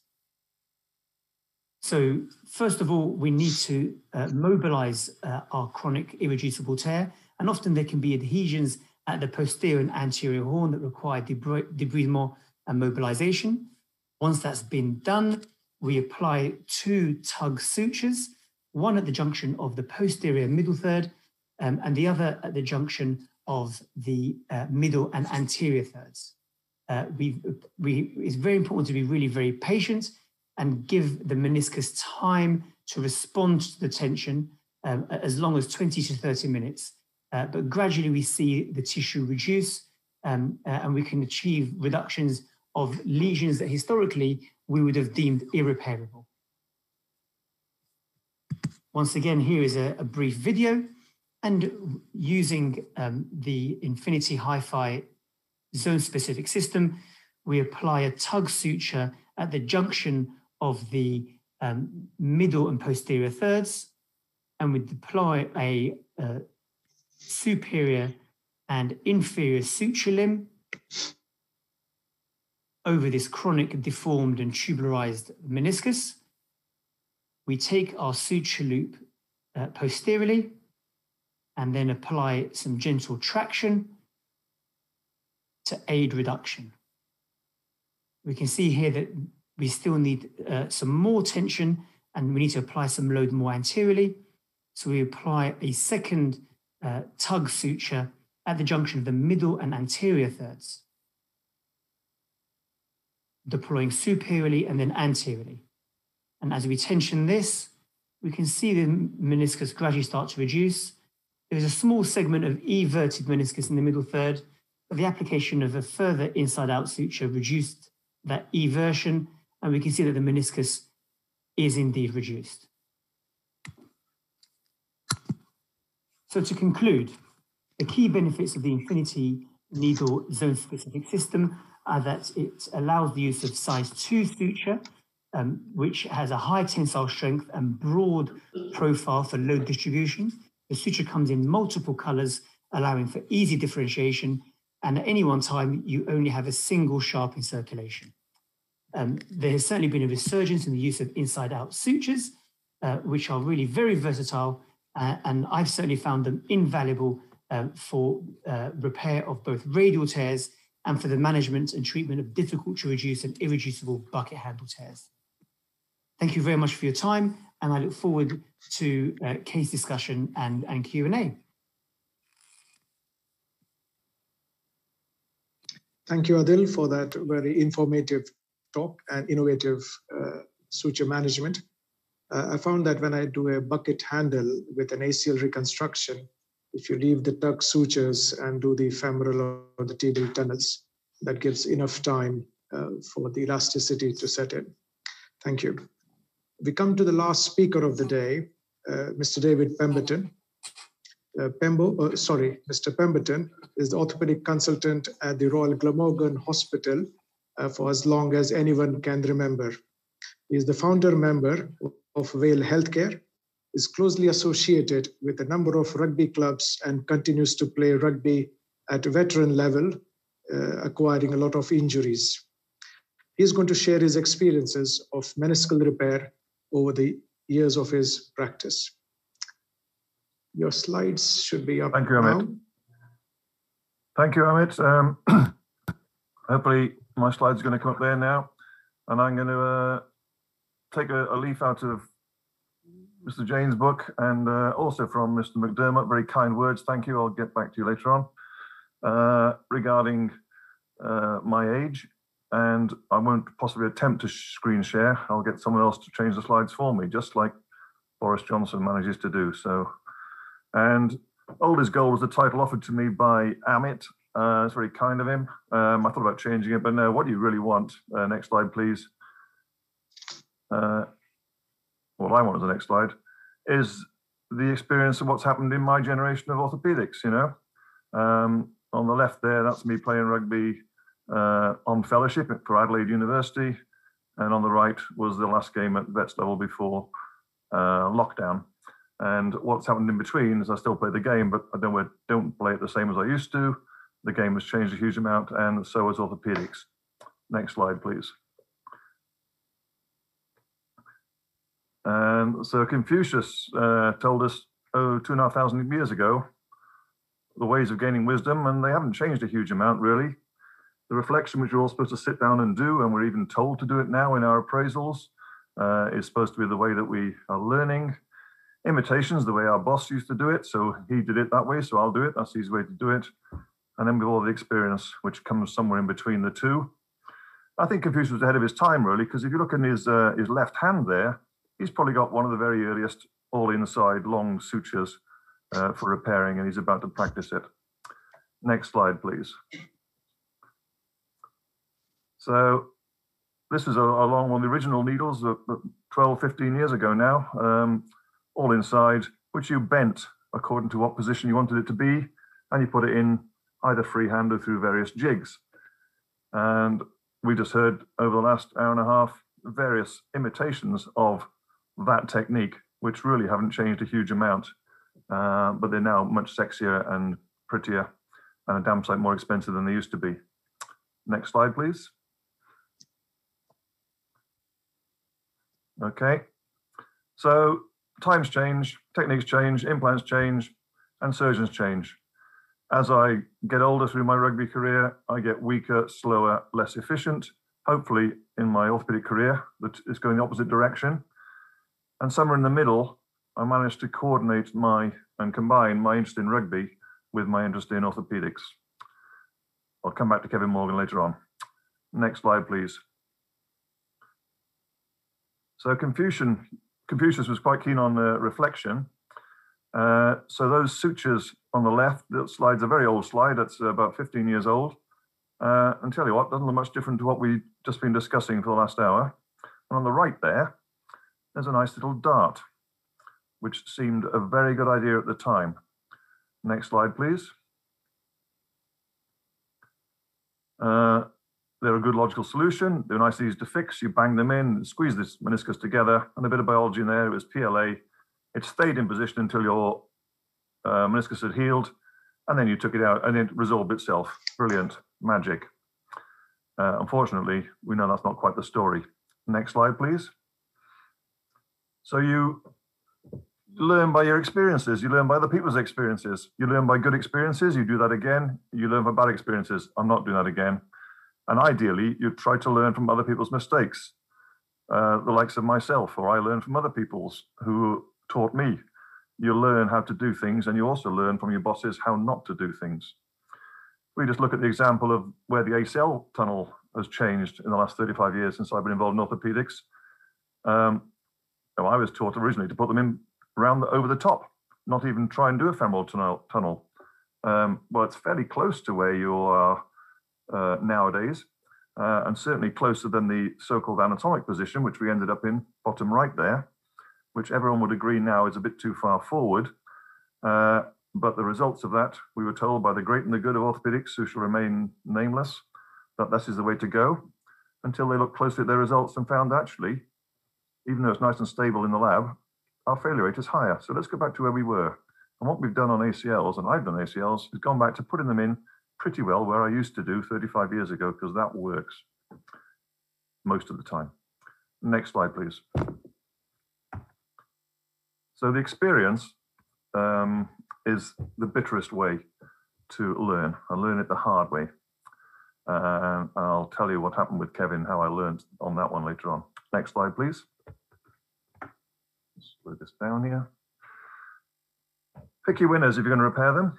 We've all discussed that already. We've had some fantastic displays of really complex meniscal tears, which have apparently had successful results from our speakers. And I agree with what Neil was saying. The younger the patient, give it a go. See if you can do, but you must warn your patients in advance that this is a difficult procedure with a high failure rate in the wrong patient. So pick your winners, young, fit, healthy patients, preferably with intact meniscal roots. Next one, please. And if you're going to repair them, pick a nice clean repair, preferably in the red zone, preferably in a young patient, and even do an ACL at the same time, and you will probably you'll give you the best chance of getting the best result for that. Next one again. Do some root repairs. Sorry about the quality of that, but we all know what a root tear looks like. 25 years ago, we didn't know. We just ignored them because it wasn't really relevant. We didn't really know about the true relevance of the radial tears and the loss of that hoop stress phenomenon from the meniscus. So repairing roots now is a very appropriate thing to do. Next slide, please. And what's happened there with experience is those surgeons who were shoulder surgeons and used to tying knots and grabbing tissues inside the knees were the best at doing root repairs. And those of us like myself who wasn't a shoulder surgeon struggled with them. And then some better kit has come along. That's one of my latest ones, only done a couple of weeks ago. I thought I'd show you that because that's about the best bite I've ever had on a root and a good result. So that's where we can pull and expand on the window of opportunity to repair these. And they do well if you get them done properly first time. Next slide, please. Avoid the losers. Older patients, complex posterior horn tears, 3 planes, bit of loss of medial joint space. These are not going to do well. We know the meniscus is failing. We know the joint is failing. And don't kid yourself that putting a few sutures in there, and even some very good sutures in there, is going to change things. Next slide, please. We've heard some fantastic stories from the industry and from individuals here about the all-inside. It's the Messiah. It was what we were all looking for. It cured all our problems. They were easy to use, quick to use, simple to use, a lot of fun. We're very privileged as orthopedic surgeons. We've got some fantastic bits of kit to play with. And you can get a very nice looking repair. We've seen some demonstrations of beautiful repairs on bits of plastic and rubber already. We all know that's not quite the whole story though. Next slide, please. Which bit of kit you use, you pays your money, takes your choice. They've even got nice knots tieable and cinchable and closable inside the joint for you. That's because the hardest thing of all this is to get that knot tied. So the companies have very nicely come up with ways of tying it for you, which we've all found fantastic. Next slide, please. We've also all been back into these knees to take out failed implants. They're expensive. They're often a bit weak, or they're weak, appear to be weaker than the tissues require. There's a high failure rate with them. Even though the quoted figures there, 75, 80% success, means 1 in 5 are failing. They're not always fun to use. They can be a complete pain, particularly in the wrong knee.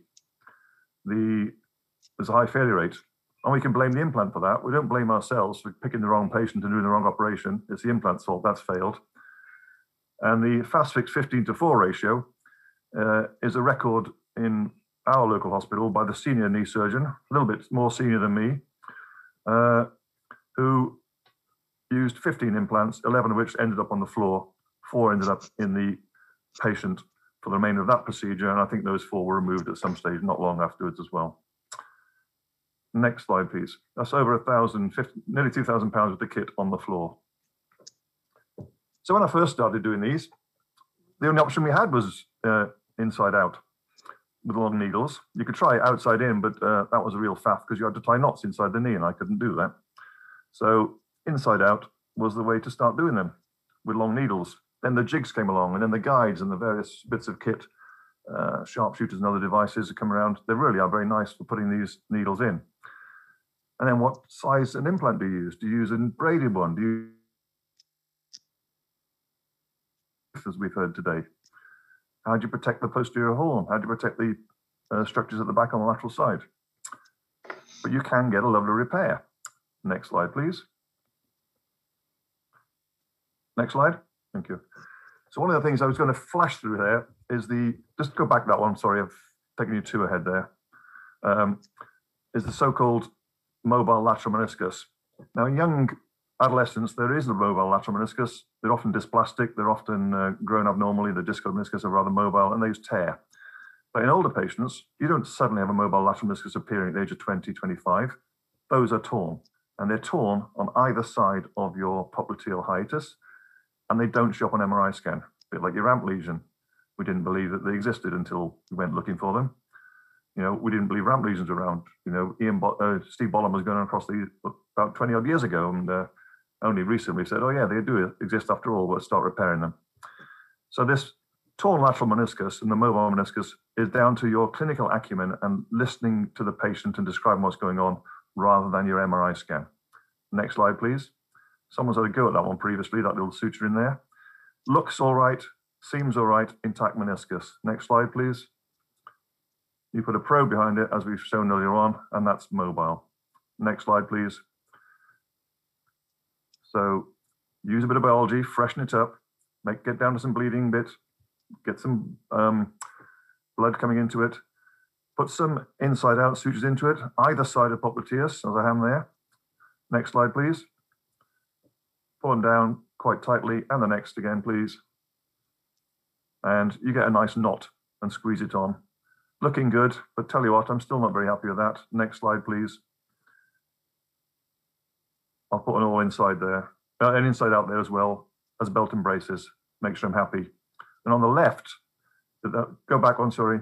I'm going too fast now for you. You see, I've puckered that a little bit, and we've argued today about how tight to make these. Clearly, if it's too slack when you put it in, it's not going to work ever. So put it in the right tension. We don't know what the right tension is. If anything, I err on putting it a bit tight because I know the patient's going to be weight bearing on that and it'll bed in. But if you over tighten them, yeah, sure, they'll cut out. Next one, please. And a bit of biology as well to try and release some of these fancy humors which are supposed to make a difference to healing. Next slide, please. So where are we now then compared to what we were when I started 30 odd years ago? This is just one company implants for the various options available. And every other company's got it. And there are a huge number of different devices around. And I think I would agree with Ian that we need a spectrum. You need an armamentarium of these. You need your toolbox. And what's good in your hands will work for you and not necessarily for the next person. So it doesn't have to be one company either. Next slide, please. The biology is where we're really changing things. We can't change that, but we've got to try and create the environment for our meniscal repairs to work. We all know the blood supply is atrocious. It's in the red zone. Try and stimulate that. Try and add some growth factors into it. Try and put PRP into it. If anyone still uses that these days, 10 years ago, it was the Messiah. Bit of snake oil, whatever you want. Next slide, please. So we're not really reinventing the wheel, but we're evolving the wheel into current practice. And we have forgotten biology in the past. 30 years ago, didn't bother repairing meniscus, wasn't worth it, take it out. Even when I started 25 years ago, you were pretty brave, you started repairing menisci. And then 15 years ago, yeah, put the fancy all insides in there, they're brilliant. Never mind root tears, because they're too difficult, leave them alone. Then we got a bit of biology on top of that. And now we're doing a bit of both. Tell you what, we're back where we were 25 years ago. Next slide, please. So back to Kevin Morgan. He is an international player for Wales, outstanding young talent, and he ruptured his one cruciate as well as a meniscal tear when he was about 21. He did his ACL reconstruction and repaired his medial meniscus. Loved the ACL, fantastic early rehabilitation, meniscus retore. Had to have another operation, delayed his comeback. 2 years later, he ruptured the other side, worse injury, bigger medial meniscal tear, lateral root avulsion tear, and an ACL. We had a long discussion about it. He said, forget those menisci, take them out, just do the ACL. So we did. He played and won a Grand Slam for Wales 6 months later after an ACL reconstruction, which was my best. That was 15 years ago. He's had no problem with that knee ever since. Next slide, please. So you've got to deal with the outcomes expectations, which are your own expectations. What we're trying to do is protect this hyaline cartilage for the next 20 years. We believe we're achieving that. Your patients want the knee they had 20 years ago. That ain't going to happen. You've got to deal with their expectations as well. And if you get it wrong, if you pick the wrong implant, the wrong patient, the wrong procedure, the lawyers will be after you as well. And they won't care whether you've got elongation of your suture, fatigue of your suture, pull out, wrong implant. They'll think your operation's gone wrong. They don't care about the rest, they're after you. So in the wise words of Tim Briggs, get it right first time. And if you do, next slide, please. You might be Tim Briggs giving you a big sloppy kiss on the cheek rather than me. So can you go back to, slides off, please, back to me, please. So, slides off and back to me, thank you. So thank Ian for his kind comments. I've obviously been a bit cooler in my studies because I haven't torn all my hair out just yet, but that's maybe because I just kept it covered with the appropriate wise old man's cover, and I'll happily take presentations and discussions at this point. Thank you very much. Jeff Abalfi. Thank you very much, Embo. That's an excellent. Can we get all the faculty spotlighted, please? Ian, if I can start with you. Would you use two different companies' implants at the same time? Oh God, yeah, absolutely. I think the ultimate meniscal repair is actually called a meniscal transplant. And if you're doing a meniscal transplant, then you're doing 2 root repairs. You're doing, well, I do multiple inside sutures, tibial surface and femoral surface, as far around as you can towards the anterior horn. And then the anterior horn, I do either outside in or inside out. So I tend to use Stryker for the airs, Smith & Nephew for the knot pusher. I use an Arthrex metal suture buttons. I use a ConMed inside out zone specific cannulae. I use Smith & Nephew outside in needles.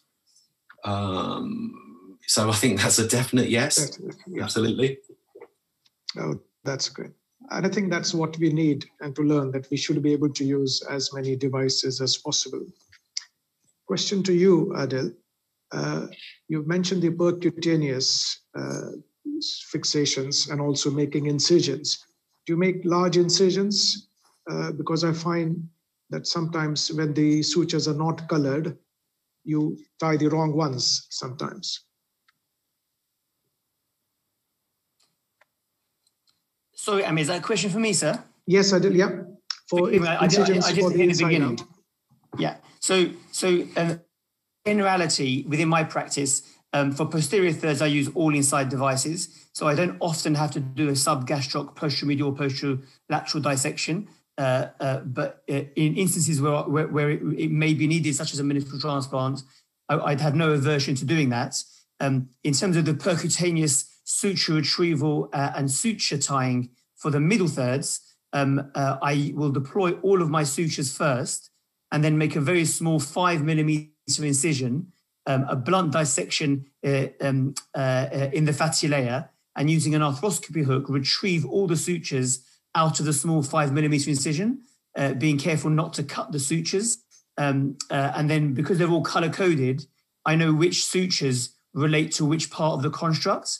And then I throw down some stacked knots, cut that with a very short tail, and then allow those stacked knots to fall back into the small incision. I mean, externally, it looks like a third arthroscopy portal at the medial joint line or lateral joint line, but it is effectively percutaneous. Thanks. Thank you. Please forgive me. The one thing I do want to mention, just because I think it's really important, is that in my experience, often these patients can be in more pain than an ACL reconstruction. And that's because the sutures around the capsule can be really quite sore. So it is really important to infiltrate very generously around the joint line when you do these inside-out sutures. Thank you, Adil. That was my next question, because they are in a lot of pain. So I think infiltration is important. So Pembo, what you've experienced has gone back to full circle. What do you think is the future? The future is not sticking to one particular implant, but that's come out now. And there was a question earlier on from Atul Malik, who raised that, what age would you put this and what type of tear would be your limit of what you're going to repair? And Ian's just said that the ultimate repair is, it's a piece completely with a dead tissue with no cells in it whatsoever, and we're putting those in there. So we're happy to repair those. So the younger the patient is and the more peripheral is, the more inclined you are to give it. But patient education is the answer, to let them know exactly what you're doing. This meniscus is an essential structure and it's knackered. We are trying now to reverse a very difficult procedure. We usually get away with it, but we might not. And that's education for them, and the consent process and all the problems we have with legals at the moment. The real future, I think, is in biology, in getting these things to heal. It's a pretty inert bit of tissue, encouraging it to regrow again. So these growth factors and ways of doing it, creating this environment for it where it gives its best opportunity to heal. Now, with whichever humours it is, whichever we're releasing subchondral cells, PRP, clots, whatever it is, we haven't got there yet. But that is the future, I think. Biology, molecular biology. Maybe even growing a living bit of your own meniscus in a pot built to your size, which you can then transplant as a bit of living tissue rather than this will transplant a bit of dead tissue. All that's going to happen, not in my lifetime and not even in Ian's lifetime, but in one of our lifetimes. Thanks, Pebo. That's good. Regarding the blood clots, I know we haven't discussed that because it's device. I can't get hold of a glass bowl or glass syringe in the UK. It's just not there. So coming to biology, Martin, what do you think should we do apart from microfracture? And then I'll ask Ian whether his Vivostat should be used for meniscal repairs. Yeah, biology, I think there's lots of things you can do. But I think the issue is going to be what can you get away with sort of cost effectively or cost wise, because the problem is, yeah, you've already spent about $1,000 on your repair. So, and the reimbursement isn't there for much else. So for me, I actually take a trocar, biopsy trocar needle. I'll put it up the intermedullary canal of the femur through the notch. I'll aspirate sort of 8 to 10 mils of bone marrow, and then I'll use that. In sort of really younger patients, I've done Thomas Piontek's plaster or bandage technique with a chondroguide in sort of like children in an attempt to preserve that. I agree. I think if you could get hold of a glass bowl, that would be a cheapest stick to create your clot and put your fibrin in. But yeah, I think the problem is that we may find ourselves ironically going back to inside out repairs in order then to afford what potential biologics are going to come along, because 250, 300 quid a pop for each repair. Like I say, it's probably more important to have the biology than to have the implant. So I think we might go back to the future, I suppose, like Pembo said, with regards to our implants in order to afford the biology, because the biology is the important bit. Thanks, Martin. Can I just pose a converse argument? I think sometimes we actually overplay the biology piece in so much as the knee environment wants to heal. So we all look for ramp lesions on acute MRI scans, and invariably we find a lot less when we go in after prehab, because often those lesions will heal. We often, we used to talk about white lesions being completely non-salvageable and just debride them. Lesions can heal. I would say actually the converse, in that the biology of the knee is not to heal, because you never see an ACL heal. You do. That does heal outside the joint. I see ACLs. I see convulsions that heal. If he moves swiftly on to Ian to ask him about his Vivostat, we'll come back to you, Adil. I'm not okay. I think Adil and Martin have both got a point, so they shouldn't argue with each other. They're both very nice guys, and they're both very clever, and they're both right in different ways. Yes, some ACL tears can heal, right? But that's a different answer. A different subject, and it depends on your definition of tear and how bad the tear is. But I kind of, as far as the meniscus is concerned, I take more of Martin's point of view, which I think your default position is that the biology is against you. And I think it's partly due to the fact that you've got a poor blood supply. It's partly also the synovial fluid, right? So synovial fluid is not conducive to healing. It washes away any blood clots or any cells that are trying to heal across a gap. If there's a gap anywhere and the synovial fluid gets into it, it's going to inhibit healing. And also, you talk about structures that have your entire body weight going through them, more than body weight going through them. So I think the biology is stacked against us. In terms of cost, what Martin brought up is really important. If you're working in the NHS, and I don't know what the NHS tariff for an arthroscopy is now, but let's say it's, I don't know, I'm guessing £2,000 or something like that, or £3,000. And then you've got some kind of annoying individual like me turning up and doing a bucket handle meniscal repair, and the most stitches I've ever put in a meniscus is 15. And that was a bucket handled repair with an ACL reconstruction on a colleague's knee. And if you think that these, fast fix or in the anaesthetic room, it takes half an hour to spin it down and you get 5 mils of fibrin glue with a high concentration of platelets. Now, I don't use it, I call it a biological glue. I don't use it as a glue. I'm not relying on its mechanical properties to glue a meniscus back together. I think in the future we may well get proper biological glues, but this is not it. I use it to cover over my repair because I really want to seal it. I want to stop the synovial fluid from getting into that repair interface. And also the platelets release growth factors over the course of the first 7 days on a diminishing graph.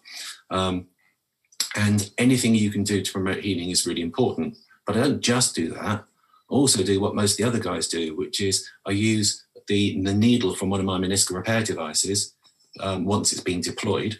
It's a perfect needle for then trephining the meniscus and making it bleed.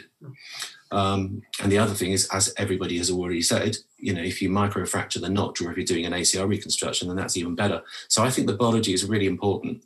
And the reason it's important to do everything you possibly can to try and get that meniscus to heal is that if you've done a meniscal repair, then it's nearly always in a young person who really kind of needs that meniscus. And if it fails, then you've put them through 6 weeks on crutches with a knee brace, 6 weeks of rehab, and then potentially a second operation that leaves them in a worse position.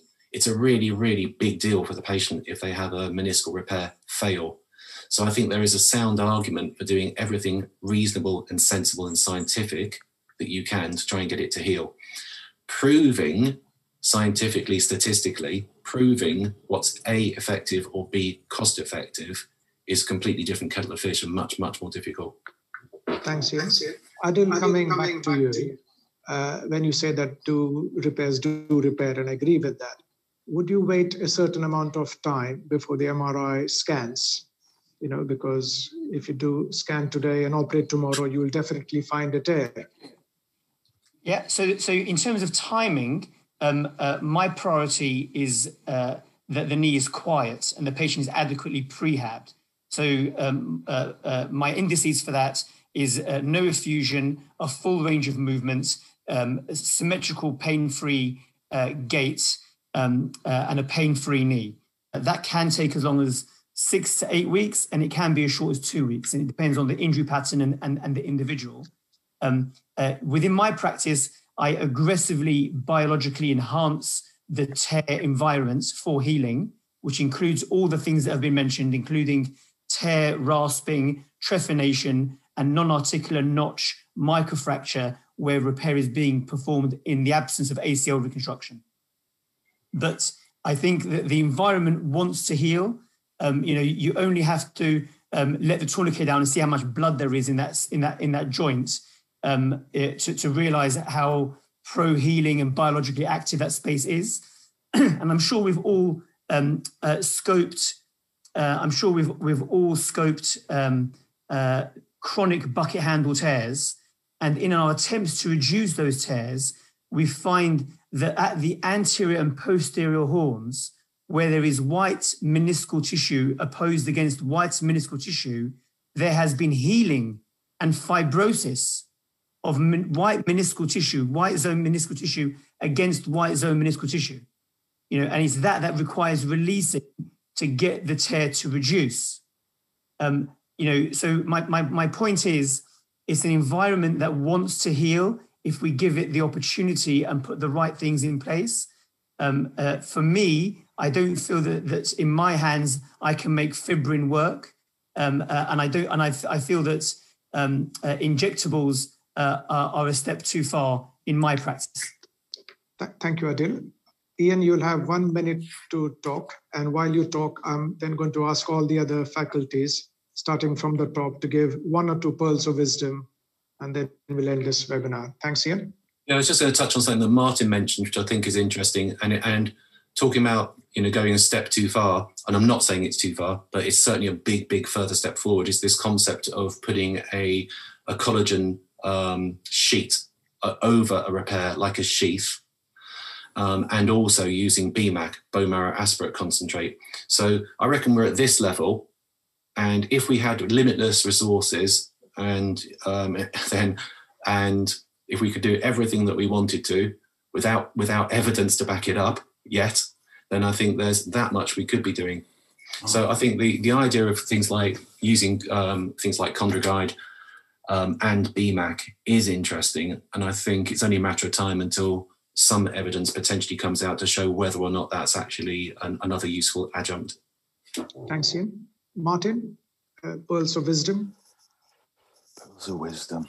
Just to throw the grenade in there with Ian. Actually, in the shoulder, when they compare PRP to PRF, actually the re-tear rate is higher if you add PRF than doing nothing. So just to throw that in there. But the in pearls of wisdom, I think, yeah, I think you just got to try and the best. I actually, like Dave, I've become a little bit more despondent about meniscal tears as I've got older, and yeah, and that's maybe because I'm just seeing more failures of ones that you've attempted. But I think you just have to work quite hard at trying to provide the best construct you can in your hands with whatever device you have, and I think we probably have to work hard at preparation. That's the key, I think, is trying to do all you can biologically as you can with what you have available and create the best construct. And but probably the biggest thing is picking your winners, really, and making sure you have a stable lead, etc., etc. So, thanks, Martin. Paul, I know we all repair the younger patients, but would you try and repair all tears in somebody of our age group? I'd repair. If you had a bucket handle lateral meniscal tear, I'd repair it. So my pearls, we take your time, do prep the site. It's not just putting the fast fix in or the air device and high-fiving yourself. That's not going to allow this to heal. And don't ignore the root tears. I know people have done 1,000 ACL reconstructions and said they've never seen a root tear, but as you know, the root's seen them. So yeah, don't ignore those. Thank you. Neil? Yeah, well, I'm going to nick a couple of pearls of wisdom, actually. I'm going to nick one from Dave Pemberton there. I think the thing that resonated most with me from what he said was the discussion with your patient and actually try and involve them as much as they can. And I think, it sounds obvious, but in a busy NHS clinic, that's quite difficult to do sometimes. And the other thing, I suppose, pearl of wisdom, top tip, we all walk at different speeds naturally. We're all write with the same pen in a different handwriting. So I think what's quite crucial is that there's enough out there in terms of techniques and implants that we can find the one that works well in our hands. And once you find it, use it. Thank you. David?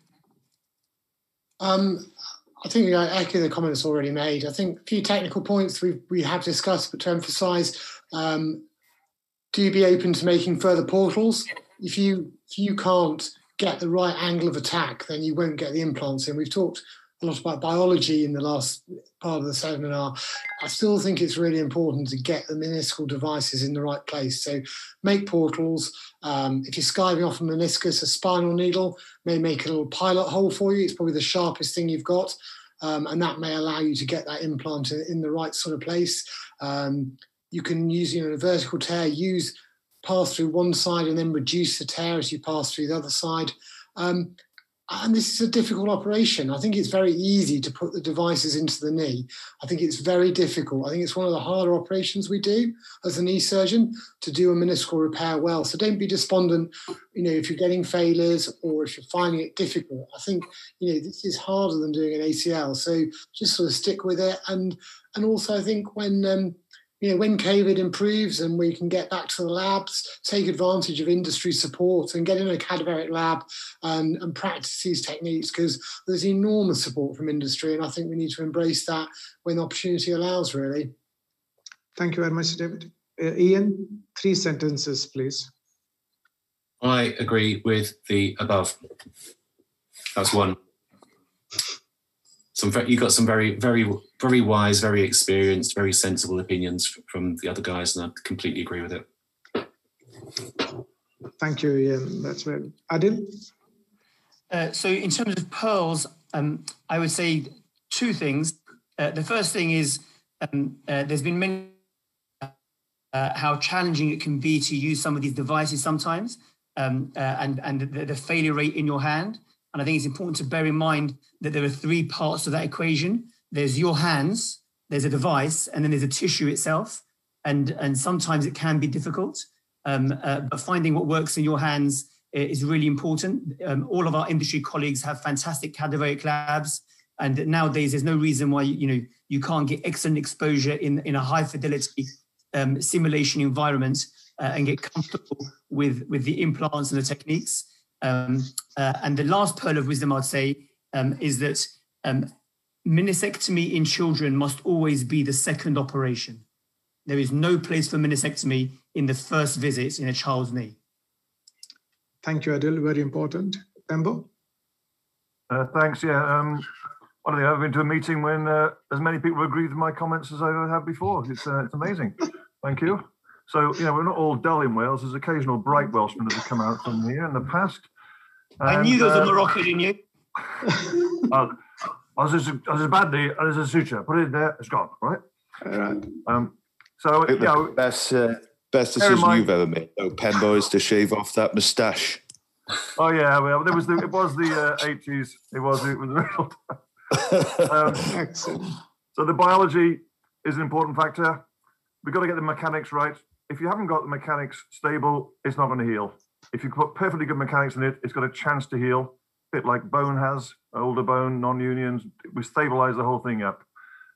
Preserve meniscus, same as we're preserving hyaline cartilage, we're preserving the natural tissue as much as we can do. The days of getting aggressive are gone. Do what's best in your hands. There's more than one way to skin a cat. The kit is excellent. I reinforce what you just said, the deal about going and learning this on a cadaver in a lab before you stick it in your own patients. And patient expectations, yes, agree. That's what we need to tell them. And if you get it wrong, the lawyers will say it's your operation that's failed. If you take the meniscus out day one and they get arthritis 15 years later, it's their fault on the injury. If you have 3 operations trying to repair it and then they get arthritis, as far as they're concerned, it's your fault. Expectations. Thank you very much. Can I have slides, please? And then we'll get the faculty back again. Really like to thank all the delegates and the attendees who have waited for this webinar and have stuck there on this time. Next slide, please. So really like to thank the faculty who have taken the time out on this Saturday during this lockdown period to talk to us about the meniscal webinar repair device. Thank you very much. I would also like to thank the industry who helped us to reach out to these faculty. Thank you. Next slide, please. I'd like to thank Rahul, Kiran, Randy, and Chaitanya who have helped me in this webinar today. Thank you to you. Next slide, please. Thank you to the BIOS office bearers, Amit Tolat, Sunil Garg, and Manish Bhatia, and to our president, Vijayendra Singh, who really helped to set up this webinar. Can we go back to the faculty, please? So thank you very much. I hope you have enjoyed this webinar. Thank you for the delegates. Diakon Wavar. So. Thank you.